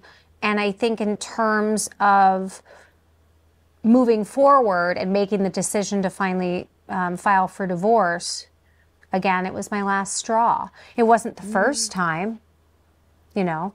Again, I talked to you about the fuzzy boundaries. You know, there are certain things that I accepted over the years because I felt till death do you part, right? Like traditionally, that's how we were raised. When you sign on the dotted line in this contract we call marriage, that's what we're committing to. And I really wholeheartedly believed that until all of a sudden I fucking didn't. And that was after, you know, probably 5 years of, I think, both Jason and I being not 100% committed to the marriage and happy, did, you know, obviously an affair eventually happen. And that was my final straw of saying, I'm ready to file. And the recovery from that betrayal was very difficult for me. And it took a lot of years and a lot of girlfriends to kind of reset what that looks like. But the truth is, you know, it's about, in my opinion now, I'm redefining how I look at relationships, how I look at marriage, what that means to me, what I'm willing to accept, what I think, what I'm willing to tolerate, what I'm not willing to tolerate, and how do I look at that whole institution. And the truth is, I believe still in the institution of marriage, but I think there's different versions of it. I don't think the standard, you know, in sickness and in health, till death do you part, you know, above everything else is the way to look at marriage. I think it puts women in a situation where, and men in a situation where you're forced to stay in something because you signed up for this tradition that you don't necessarily want to be in. And I think if we can open up our mindset about how we define marriage and how we look at the relationship, then I think we're going to be a lot happier in the marriages that we're in and a lot freer with how we're able to analyze whether or not we want to stay in them any longer. But, you know, I do work hard, and I expect that that's not going to get in the way, and it shouldn't get in the way of having a healthy and happy relationship. And I still firmly believe that. But it's about us redefining how we look at our relationships personally. That's the only way to, I think, have a successful relationship as a woman that is an entrepreneur and in business and is successful at what she does. Why the hell is it, I'm really asking, that we accept poor behavior, disrespect, someone pushing you out, like really being mean potentially, and we will keep accepting it? I've heard you even say, like, before it really hit the shit hit the fan, it was like you were kind of like in no man's land, where it was like you're not loving the relationship, but there isn't necessarily a defining thing that pushes you to leave. And I, like, the amount of people that I've spoken to that are just like, it's the cheating that then made the decision. It was the abuse. Like, so even with narcissistic relationships, there are people where it's like, if it's just verbal abuse, sometimes it's like, well, is this enough for me to leave? And it's like, if they hit me, then at least it will be easier for me to say, well, yes, they hit me, so I should leave. And then you'll find an excuse as, you know, that they hit you, but it wasn't really, it was an open hand slap. Like, there's always going to be reasons. I've listened to, I was guilty of it myself for many years. I listened to my friends sort of stay in marriages, you know, for the kids or whatever. You hear it every single day. Everybody's sort of pushing it down the line. Well, I'm just going to push it 10 yards down the line, 20 yards down the line. Before you know it, you're like at, like, you know, you're at the touchdown on their end, and you've completely sort of lost the ability to negotiate on your own behalf. I'm like, what? Because you haven't stood up for yourself, right? But it's defining it differently. You can't sign up for this institution unless you're prepared to follow it to the T. And I don't believe that women today or men today want to follow the old institution anymore. So why are we not defining that more clearly? Why aren't we having that discussion? Why can't we have an open marriage or an open relationship as long as we define it? And I'm not saying that's for me personally, because it isn't.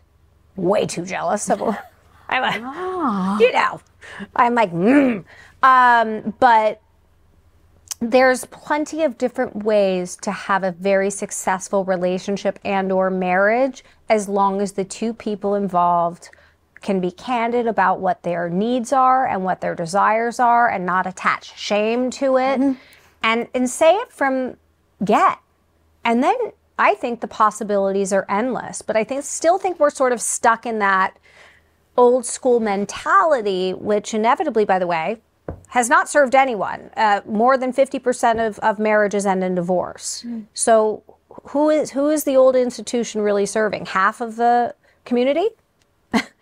You know? Yeah, I've heard you even say, like, marriage should be like a lease. You have to renew it every 10 years. I was like, oh, you know, I would say that. I still believe that. I mean, my friend Sam and Natasha and I, you know, talked about that. We were at my lake house one night, and we were talking, and it was my anniversary, and I had been through some struggles, and I had written a toast to him, and part of that toast was, I'm renewing the lease with an option to back out of that lease, right? And this was our anniversary toast, and everybody thought it was hysterical, but there was a lot of truth to it, because the reality is the till death do you part piece backs us into a corner where we can't really say what we need to say, because what we might need to say is that we're not happy and we want out. And that doesn't go along with what we signed up for. So it makes us feel like a failure, and no one wants to feel that way. Yeah, so true. And I wonder if you don't mind, you just said, oh, I'm way too jealous for that. That surprises me. I'm like, you seem so damn confident, and so jealousy actually maybe helped me think through this. I think of jealousy as being an insecurity.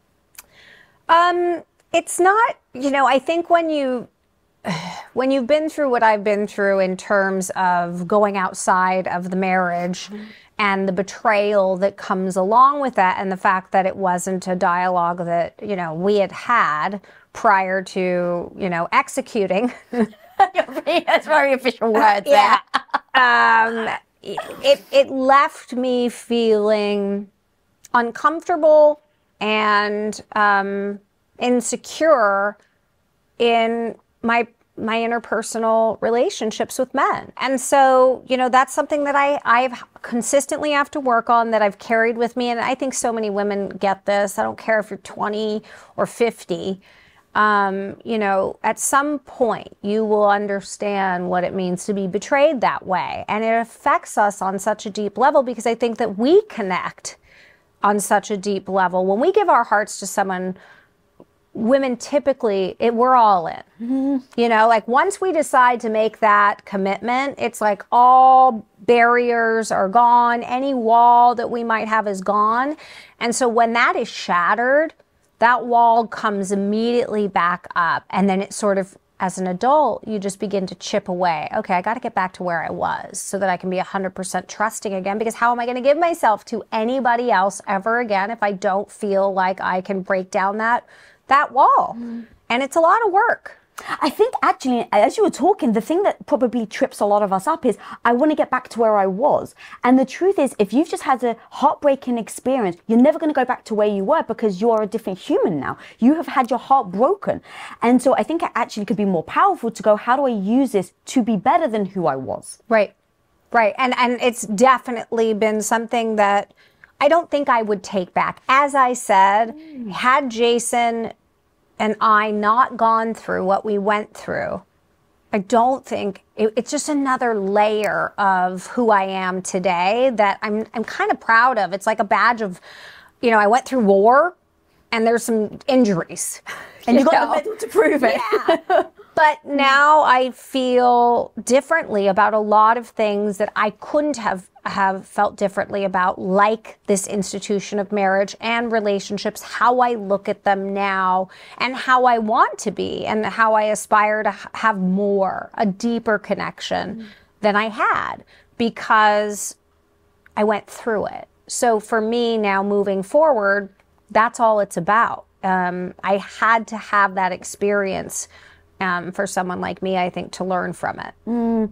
So true. And the experience can be beautiful. Obviously, like you said, very heartbreaking.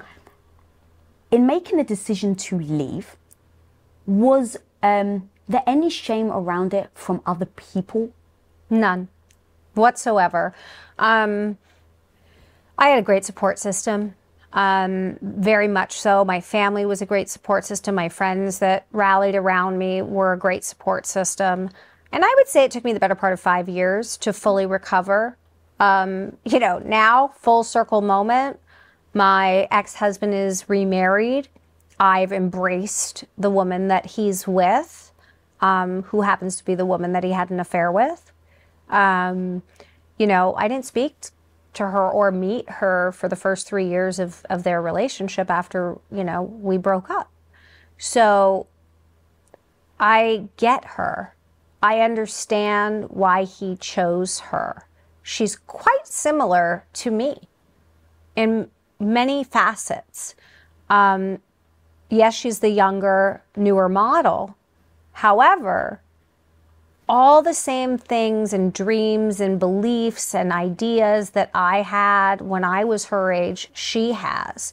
And I think the work that he had to do and the reason they probably connected during our marriage had everything to do with him not feeling big enough and full enough. So he had to find that 28-year-old version of me again to make him feel big enough and important enough, because I had grown and I didn't make him feel big enough anymore, you know?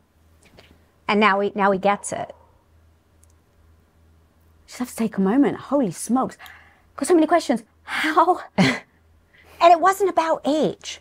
Like, I've never been like, oh, she's hotter, younger. Like, it's never about any of that. How do you, was that natural? Because here's the thing, girl, the truth is, 1,000%, I would go, oh my God, I'm older. Oh my God, I'm like, I would make it about me. I really would. How did you not make it about you? I think it's freaking beautiful.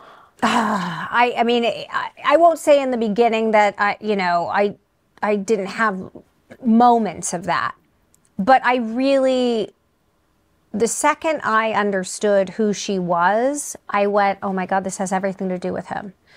He's meeting me all over again because he required that, because he hadn't done the work. He required what I gave him in the beginning of our relationship when I was 25 all over again, because he lost that pedestal moment of the woman in his life putting him on a consistent pedestal. Now he's had so much growth since then, and I think he acknowledges all of that. But what I don't think he still fully acknowledges is how similar her and I actually are. The 28-year-old version of Tracy is very much, not exactly, but very, very much similarities between the two of us in terms of how we adored him and put him on a pedestal. The pedestal just chipped away until there was not one left. And that left someone who needed that in order to breathe alone. So it makes sense. Like, I get it now. I know why he did what he did. And that makes it a lot easier to forgive him, move on, and understand. But I also have a man in, him in my life that is doing the work to sort of understand that a little bit better. And, we chip away at it, but, we're in a really good place. And to me, that feels really good. I sort of feel like we're not a lot of women that have been through something similar to that can walk away from it and a few years later be having dinner with us as a family with the new wife and myself and the kids, and we all know what went down, and we've recovered from it, and we're stronger because of it. And that's, I think, pretty fucking cool. Dude, it's so fucking cool, because you could have postured. Oh yeah, I did. On my own journey back to like a healthy space around it and figuring out what it was really about and doing the work that I've done. Yeah, but it took a minute. It didn't happen overnight. Right. But how do you then greet her? So number 762 reasons why I freaking love you is you're such a woman's woman. You're like, I have women's backs. I fucking love that about you, girl. So someone who is so supportive of other women, when you see a woman that has an affair with a married man, you don't point the finger at her. You didn't say, oh my God, she's the bitch and you're going to fucking mess with me and my family. You didn't, at least now. I don't know. I'd love to hear if you did. I did. Okay. I definitely did. I had, I wouldn't, she might say I was vindictive. But no, if you don't mind sharing, because here's the thing, like, it's really important for me to say this. Some people will stay in that space having this tension, having this friction for the rest of their lives. The children grow up in a toxic environment. Like, not healthy. Exactly. So if you don't mind being very honest and taking us through if you actually were vindictive, because to your point, you even said, 5 years later, the fact that you guys can all have dinner together is so fucking cool, but I need to know how you got there. Like, the real truth of how the fact you went from, my husband's had an affair, to now I'm having dinner with a woman. I don't like feeling unresolved about dysfunction in my life forever. There's a period of time where I can sit with something and go, I just need to sit with this for a minute and really process this and not be reactive, but be fully invested in how I feel about it before I respond. It took me a little longer than I cared to, you know, say as it comes to this marriage and what happened between Jason and I. You know, when it first went down, I was angry. My family was angry, and I would have gone so far as to say he's going to do the same thing to you. I truly believed it, and I was very unhealthily tapped into, like, I was in a drain, and I just kept going down. And in fairness, I think I had to go through that. I had to go through that anger phase. I was vindictive. I was miserably unhappy. It was a bizarre time in my life. And then I took space from it. I didn't see them for a long time. I didn't communicate with, I communicated with my ex-husband as it related to the children, and that was kind of it. And I went, well, this isn't working either for me. I don't like this. I don't like feeling like someone that I spent the better part of half my life with, who I know better than his family, and he knows me intimately in that sense. Like, I can't live in this space of let's have fake communication about our children and keep it moving. And I don't think that he wanted that either. So I started to re-engage, as did he. And there was bumps in the road, you know, because we didn't have boundaries and we had disconnected for a while. So the going from the anger to the disconnect to the re-engagement, that part was challenging because we had to now have new boundaries. We're not married anymore. How do we define that? Like, I have to have respect for your new relationship. How do I get past that? And once I started recognizing that piece of it was missing, and that's why our dynamic was, the re-engagement was not going as well as either of us wanted it to, that's when I finally said, it's time for me to sit down with your partner. And we picked a day, and it was like 5 days and counting, 4 days, 48 hours, you know? Yeah. And I was ready. I really wasn't nervous about it at that point. I was really ready to have, like, a not angry conversation, but a healthy conversation. And we sat together for 3 hours. We had some wine, we had some lunch, and we just talked. And, you know, she obviously took accountability, which I think was nice to hear, but it wasn't necessarily the most important piece of the puzzle. We spoke about how can we move forward in a healthy way and sort of be the defining moment of how we all envision sort of moving forward as a family. And it was something we both agreed we wanted to be proud of.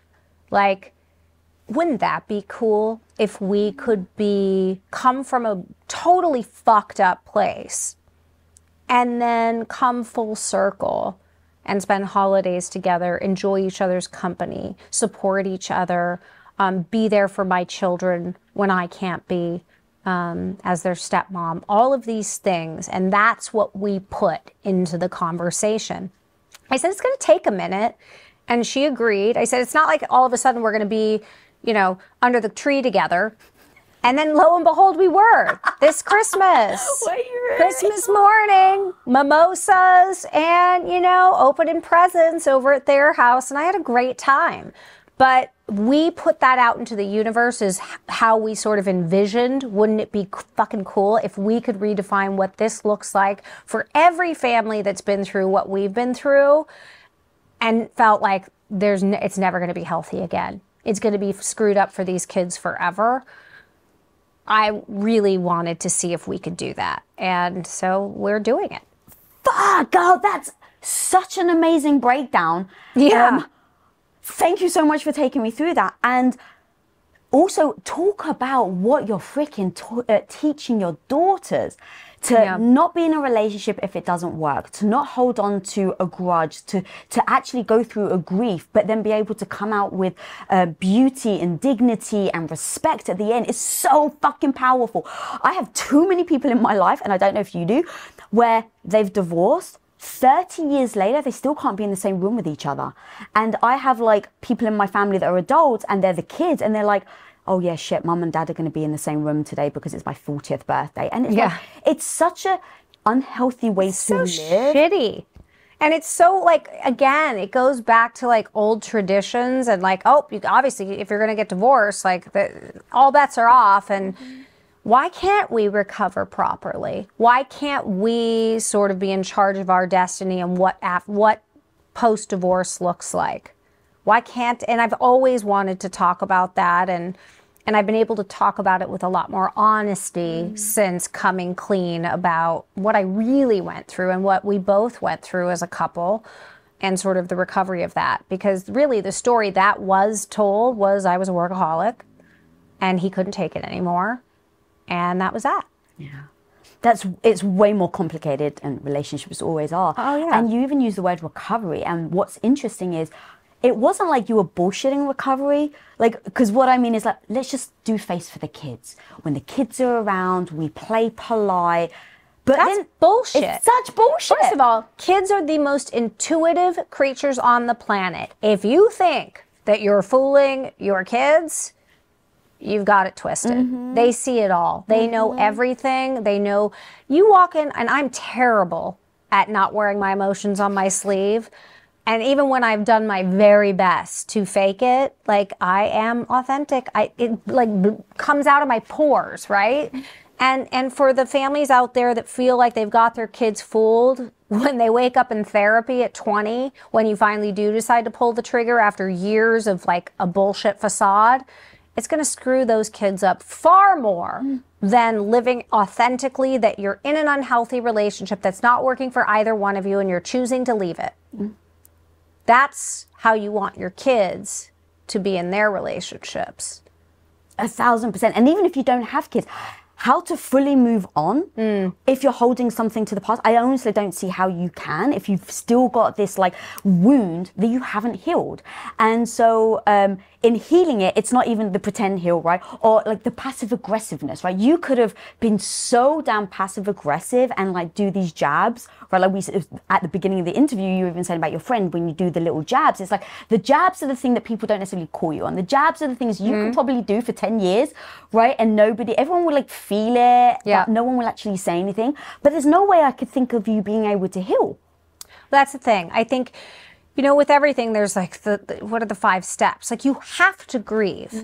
You have to, it's okay to be angry. Like you got like the people that are like faking their way through all of those emotions, even as it relates to business, like it's okay to fail and fall on your face. You should experience that loss as it exactly is and as you're experiencing it.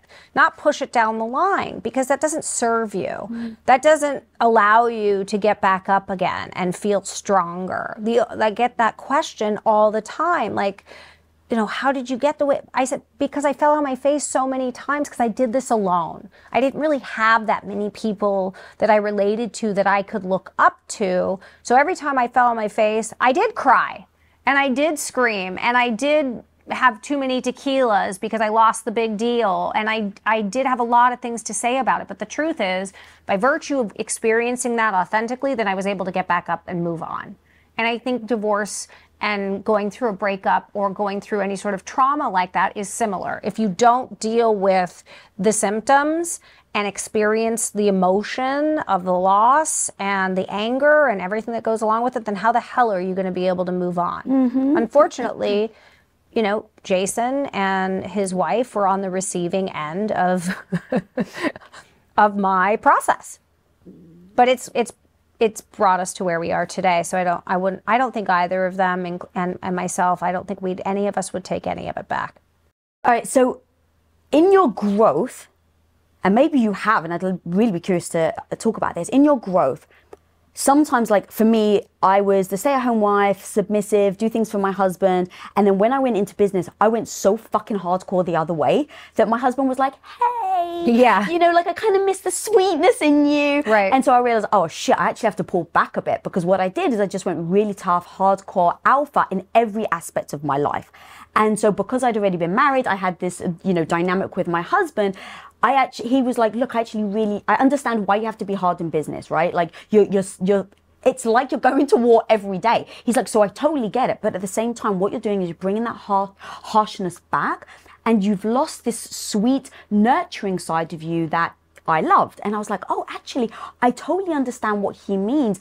And I did go too hard. Now with you saying, you were the one that was looking up to your husband on the pedestal. And over time, as you started to get more powerful, more strong, more badass, more ownership of who you are and where you want to go, and you were chipping away at that stall, and now you weren't looking up to him. But earlier you said about your current boyfriend, where you're basically the hard nut, right? I mean, I'll use my own words. You're the one that's the boss, the fucking lady, we're doing this. But also you're looking to him to be like, but hang on a minute, I want you to also handle it. How are you like going to navigate the two of like, you're a fucking badass, but actually you do want people to lead as well? He naturally is a leader. And I think the difference between the younger generations and I'm with a 28-year-old. Yeah, sorry, I forgot to actually give context there. But I think men in his generation are a little bit different. I think they're inspired by women like myself. And I think and that's why, you know, year over year, every single year, you're seeing more and more women in relationships with younger men. So I think there is a different level of confidence that, you know, my husband's generation, ex-husband's generation did not have, where, and again, this comes down to wage gap equality. Like each generation is experiencing it differently. And obviously because I'm my age, you know, the way I grew up, it was just a gap. Period, the end. I mean, I was raised in a household where my dad was the boss, my mom was also a boss, but at home. And that was very, very clear, and it was very black and white. And I think Eric is a great example of being a part of a generation where, you know, you can look up to a woman at making money and someone that's successful and be like, go for it. And he's always empowered me, and we've been together for 3 years. And I will say, he knows when I'm falling off the ledge. What do you mean by falling off the ledge? Like whether I'm exhausted because I've worked, you know, 4 weeks in a row, 80 or 90-hour weeks, and I've been traveling for work, and I'm coming home depleted with like nothing left to give. Are moments where, you know, for example, I came home from a work trip a couple months back, and there was a bath run for me, a glass of wine, and sushi was already at the house, like waiting. And so I like came in, I got in the tub, and I was like, you know, these are things that, you know, maybe financially he can't, you know, fly me on a private jet to another foreign country and, you know, give me that type of experience. But the simplicity in what he is able to give me from an emotional standpoint and from a giving standpoint was so much more actually about me and my well-being than it was about, I'm going to be showy and take you here, there, and buy you this handbag or send you on this trip. And, you know, to me, that's, it's good for my soul. It's what I need in my life to feel balanced. I don't know if I would find that in someone my age. That's fascinating. I don't know if you know this, but one of the big things in relationships and knowing whether it's going to succeed or not is if the partner feels seen or not. Yeah. I mean, I totally believe that. I mean, I think that's a big part of it. You know, I'm very supportive of his career. He works nonstop. But I think what he brings to my life and in terms of giving back, and I don't think either of us ever thought that this relationship was going to be as what it was. It's blossomed into something that I think neither of us had anticipated. But out of that has come something so beautiful, and whether or not it's, you know, till death do you part, or however long we make a choice to be together, those moments are so important. Like, he brings me back down to earth and reminds me that I need to sleep. I need to take care of myself. I need to do things that are good for my well-being and my health and my wellness versus, you know, being out in the public eye at the right restaurants and, you know, having the right handbag or any of that shit, which at the end of the day, I see a lot of people, particularly in LA, that are focused on all of those things. Did you have to face judgment when you started dating him because he was so much younger than you? Absolutely. How did you deal with that? I told him to eat shit. True. Fuck yeah, you I did, mean, girl. okay, I really did not give a fuck. I just didn't. And Not at all. No. Even people close to you. no. Fuck yeah. No, I really didn't, because if you know Eric and the people that know me intimately that have an actual relationship with him and made an effort to really get to know him, know who he is. He's a deep down an incredibly solid human being, sometimes more so than, you know, the men that are my age. And so when you have a foundation like that for like a solid human, the people that I said know us intimately are like, he's a good guy. Now, whether or not you guys end up together forever is not the point. You're in a relationship that's much healthier than the relationships you've been in the past. And we like this for you. You're healthy, you're happy, you've never felt better, you're rested. I'm not going out all the time. I'm more successful, I'm more productive. Like, this is because the man in my life is there supporting me and lifting me up, and also sort of drawing a line saying, I don't really think that you need to, like, we need to go out tonight. Like, I think actually it would be nice if we just spent some time alone. And I'm like, okay, great. You know, it's nice to kind of have that and sort of be brought back down. How are you able to build trust back again from your last relationship and now being in this new relationship? Honestly, I that's again a daily sort of stay in your body, try not to go back to the trauma of what that was, and trust that if it does happen again, you'll make the decision that's right for you, and you won't wait 5 years to do it, right? I don't think in relationships we can ever fully trust that someone isn't going to do something outside of the bounds of what your agreement is between the two of you. How are you going to trust yourself then to hold true to that?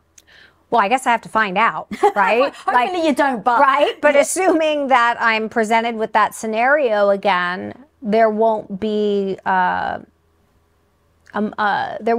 second, third, fourth, fifth, sixth chances. Yeah. The reason why I ask is I think that that's something that a lot of people struggle with when they've been cheated on. It's like, wow, I don't trust myself anymore. I don't trust myself that I'm going to be able to spot it, that I'm going to be able to leave again, or that I'm not going to be able to lose myself again in a relationship. I totally relate to that on every level. I think that any woman or man that's been through that and has been truly betrayed and really caught off guard is a really difficult recovery process to fully trust again.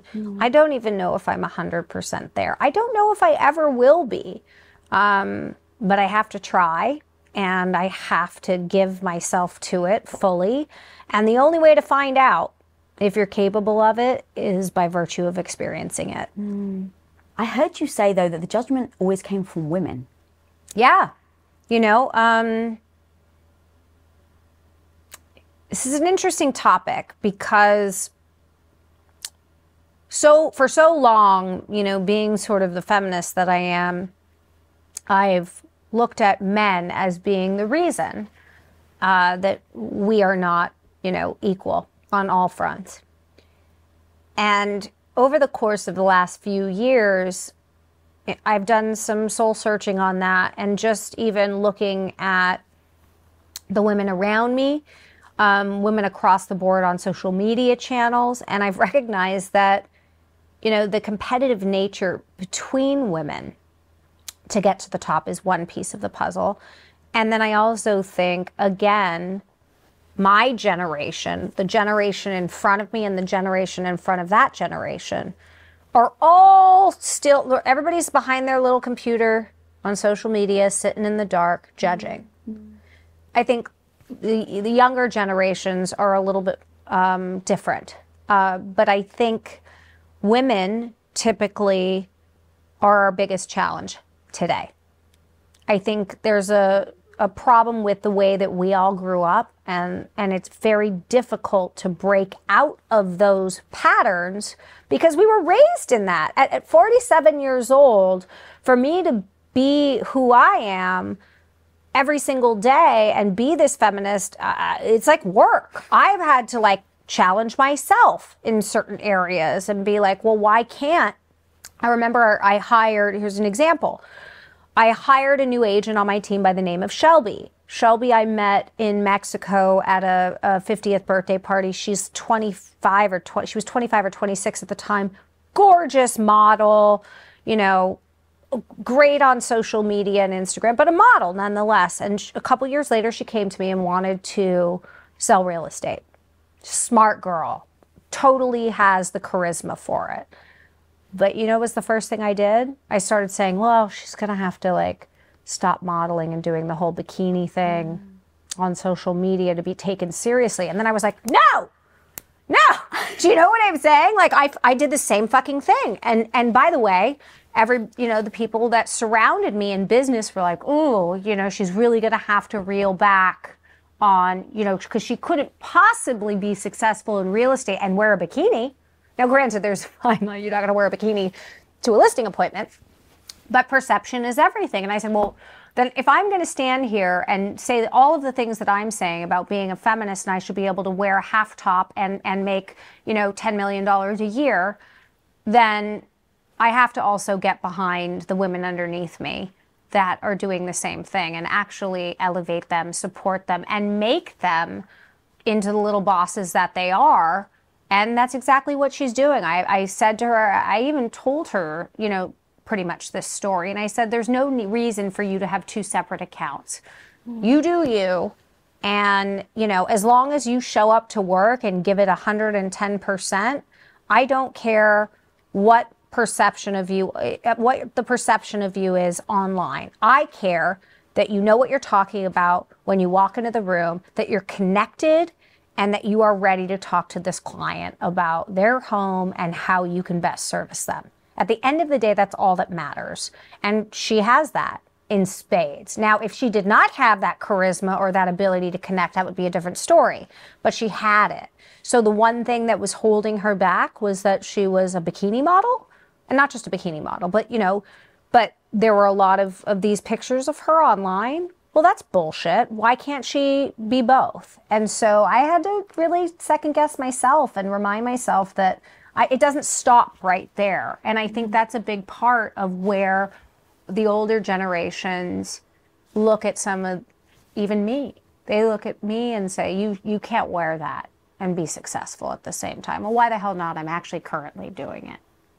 You know? And I think that's part of what my new messaging is. It's talking to women about really supporting each other, because I think that's kind of like, it's kind of bullshit. Like, we say we support each other to a point, but then don't be too feminine.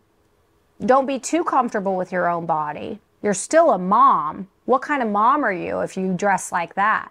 All of these types of comments are completely farcical when it comes to, you know, talking about women online. And it's made me absolutely bananas crazy. So now it's like all I want to focus on and talk about, because we can't point the finger at men forever for holding each other back. We have to elevate each other and be able to be all of the things that we are.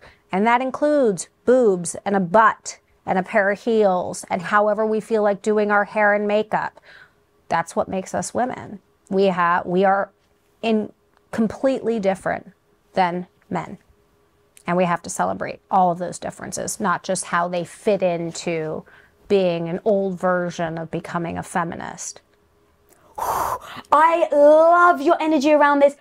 I feel the same, and I don't know how to talk about it because I have a freaking show called Women of Impact. My whole life is dedicated to supporting women, elevating women, helping women. And yet people sometimes still watch this show, homie, and there's people across the sea and they just, in the comments, rip the woman apart or rip me apart. What the hell's up with this woman's hair? Or like, why does she talk in a squeaky voice? I had one guest who was a doctor. She was giving advice on how women can help with their hormones and self-care, right? So her whole life is dedicated to helping women and their hormones. And the comments is because she wore a crop top. Story of my life. Women in the freaking comments. Oh, guys, I read the comments. I read the freaking comments. In the comments, they were like, I can't take this woman seriously because she's showing her belly. How can she, if she wasn't showing her boobs, I would take her advice more seriously. And I'm like, you're watching. The reason we are totally fucked. Like, that is the bottom line. Because at the end of the day, if we're the ones elevating each other and call it 50%, and I'm shooting statistics out without any, so 50% of us are really truly elevating women as a whole, but the other 50% are saying, I'm here to elevate you if you do it the old-fashioned way.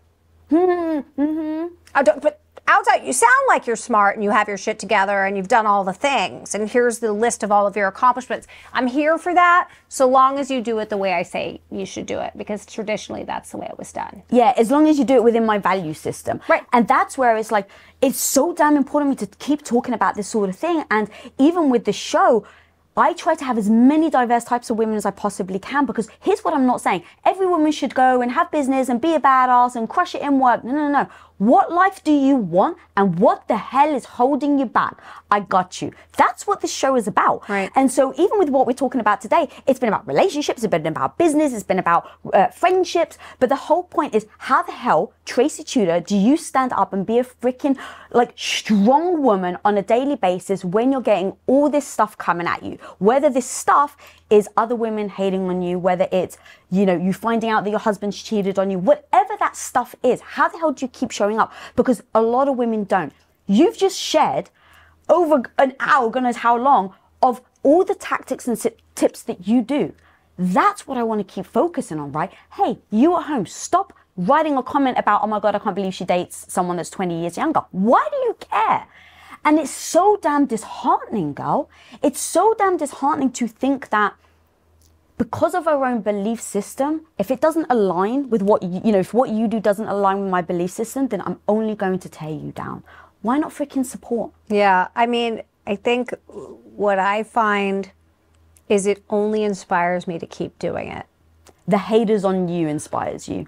It only inspires me to keep having the dialogue, keep dressing the way I want to dress, whether that's in a crop top, which I get a lot of shit for, or, wearing a skirt that's, whatever that looks like to the women. If I keep doing it, they will eventually, as long as I'm still speaking from the same mindset, as long as I'm still successful, as long as my messaging is no different, eventually they'll kind of go, okay, well, I guess she's as smart as I thought she was, and I guess the top that she's wearing is sort of irrelevant, isn't it? And that's sort of my mission, to continue to, if I stop doing what I'm doing, then that dialogue isn't had until the next woman that comes along that maybe doesn't have the balls to stand up for themselves quite yet because they're a little bit younger.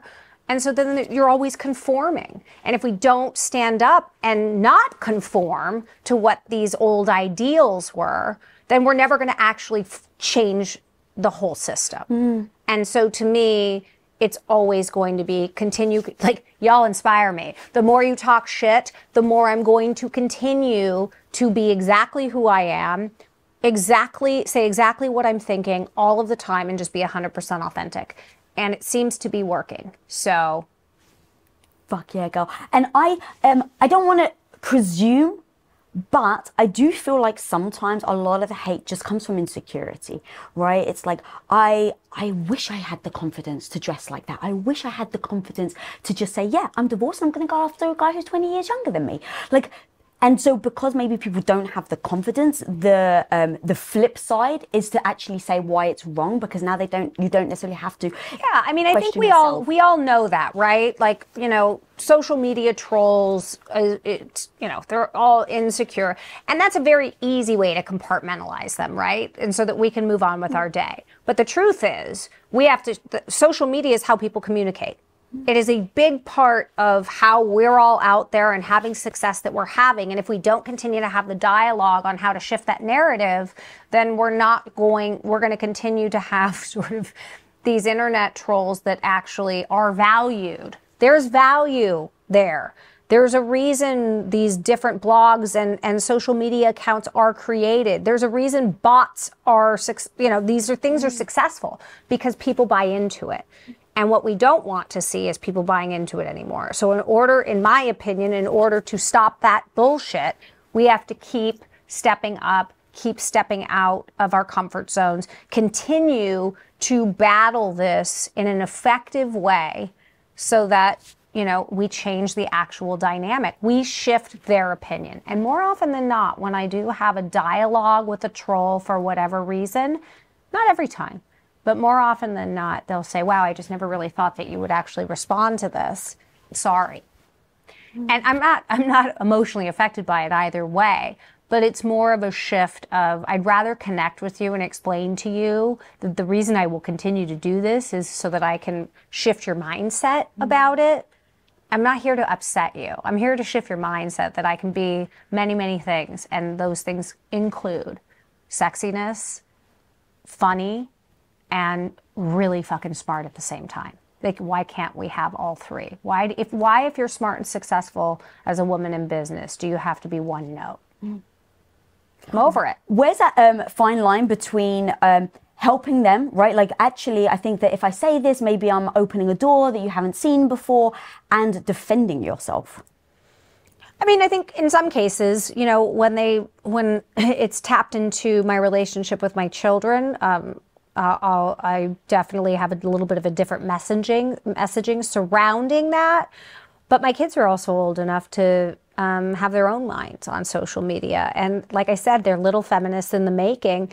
And so they can speak quite eloquently and in a way that has worked, I think, wonders. Because obviously I can also not be a good mom because I work too hard and I dress too sexy. So therefore, I'm setting a bad example for my girls. Both my girls are unbelievably successful in their own right. They're good kids. They get good grades. They're on an incredible path of their own, and they're thriving. And they'll chime in when they feel like it on their own. And I can't tell you the amount of times I've read some of Juliet's responses on social media to different people, and I'm blown away with what she's been able to say. And I think, so are my followers, candidly. Like, wow, this little 17-year-old has quite a bit to say and is really effective. I mean, God help everyone when she's 25. You know what I mean? She learned the lessons from her mum. Yeah. But that's the thing, it's like really having the skills to defend yourself in certain moments, or having the skill to let something roll off your back. Like, and this is really, beautiful full circle of where we started from. I find it even now sometimes difficult for myself. And a lot of it, that's why I'm actually leaning in a lot into health. Because I'm like, if I'm just tired, if I haven't eaten, if I'm overwhelmed, I'm way less likely to let something roll off my back and then like defend myself if someone comes at me, like, come at me, bro. Yeah. Right? Like, I'm more likely to do that on days that I'm not feeling great and exhausted, versus on days that I'm feeling confident because I've had great sleep, I've had a great day, whatever. Like, in those moments, I'm more likely to let it roll off my back. Yeah. I mean, I couldn't agree with you more. Because this has now become more recently a mission of mine, I'm conscious of that. So despite how I'm feeling that day, I'll really try to shift. I'm beginning a shift in how I react to these types of comments, because my bigger goal is to sort of have women realize that we're holding ourselves back by doing this to each other. We should be our biggest advocates, not the reason that we're still not there.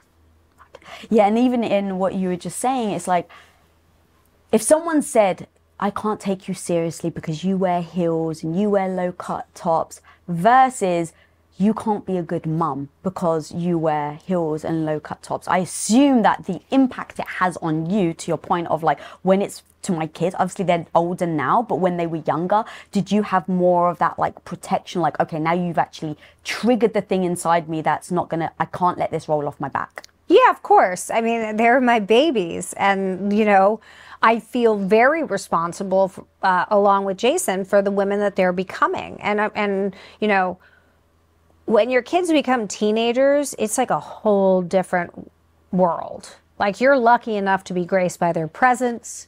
They have ideas of their own. They have their own thoughts. You know, you're like old. And they have their own vision of how they want their life to be. Now, I could either take that and be offended by it, but honestly, I embrace that in them. And so when they were younger, these types of comments would get at me a little bit more. But now, because they follow me so closely in my business, and really what I am all about is women empowering other women, they're like my little empowerment chicks. So Scarlett a little bit less so, and again, she's only 14, but Juliet's like 17 going on like 30. She's just like, listen, here's how I'm going to put it to you, ladies. And she'll, you know, chime in on her own. And that sort of affirms that, without me having to say it, that the little women that I've raised really well. And they're making good decisions. They know how to speak on behalf of themselves. They know how to elevate themselves, and they know how to be heard. And that to me is the job speaks for itself. I don't have to defend it. I love that, but because I don't have children, like the mama bear effect is very fascinating to me, because every time I hear about pretty much any badass, powerful woman, it's always just like, well, I kind of let things slide off my back if people are insulting me, if people are doing this to me. Like, we always kind of let the things go when it's happening to you. But when it happens to someone in your life or someone you really care about, like, I can't even remember the stats. I'm going to pull something out of my ass right now, but it's something like 70% of women are more likely to fight for their colleagues' pay raise than their own pay raise. Because you're more likely as a woman to advocate for someone else over yourself. What would you suggest if you weren't a mother of, like, or in fact anybody, of how we start to actually advocate for ourselves first? Right. I mean, it's so true. I was watching this Korean new show. You guys got to say it's called Glory. And it's about, it's obviously in South Korea, but it's about a young girl who was bullied by some high school students, and she spends the better part of 20 years coming back for revenge. And it's really good. But there's this instinctual thing, I think, that happens with women. And I don't know, maybe not for every woman, but for me, since I was a kid, if there is an underdog, I am their protector. If there is someone that isn't getting paid equally, then I'm coming to bat for them. Like, I've just always been that way. And I used to attribute it to just being a woman. And that's part of just like our makeup and who we are. But, I definitely have not advocated for myself early enough as a young, you know, entrepreneur coming into business. It took me until now to finally start beginning to, you know, advocate for myself in the last, call it 8 years of my career. But the first 15 years of my career, I spent advocating for everyone else. And that's just the truth. And so, you know, again, the reason why I wrote the book, and you and I had talked about this before, I really wanted young women to connect to it, because I didn't have that book or that mentor that I understood or that I related to, because, you know, they said fuck every so often. I was like, oh, They make mistakes. They're not just polished 100% of the time. They speak with authenticity. I didn't really have anyone to look up to growing up. So I fell on my face 150 times and had to figure out how to get back up and become successful. I don't want the 20-somethings of the world to have to go through what I went through. Like, we can cut that in half by, you know, talking to each other, supporting each other, advocating for each other and for ourselves, starting, you know, outside of college or even outside of high school, rather than when you're 38. It's a little late. Yeah. A little late to the game, you know? Click here to break these nice girl habits, master your confidence, and enter your bad bitch era. The future of if I continue to go down this road, if I gain twice the weight, if I get arrested twice the times, right? If I have twice the bad friends, like what my life looks like, it was unacceptable to me. I don't want to f around anymore.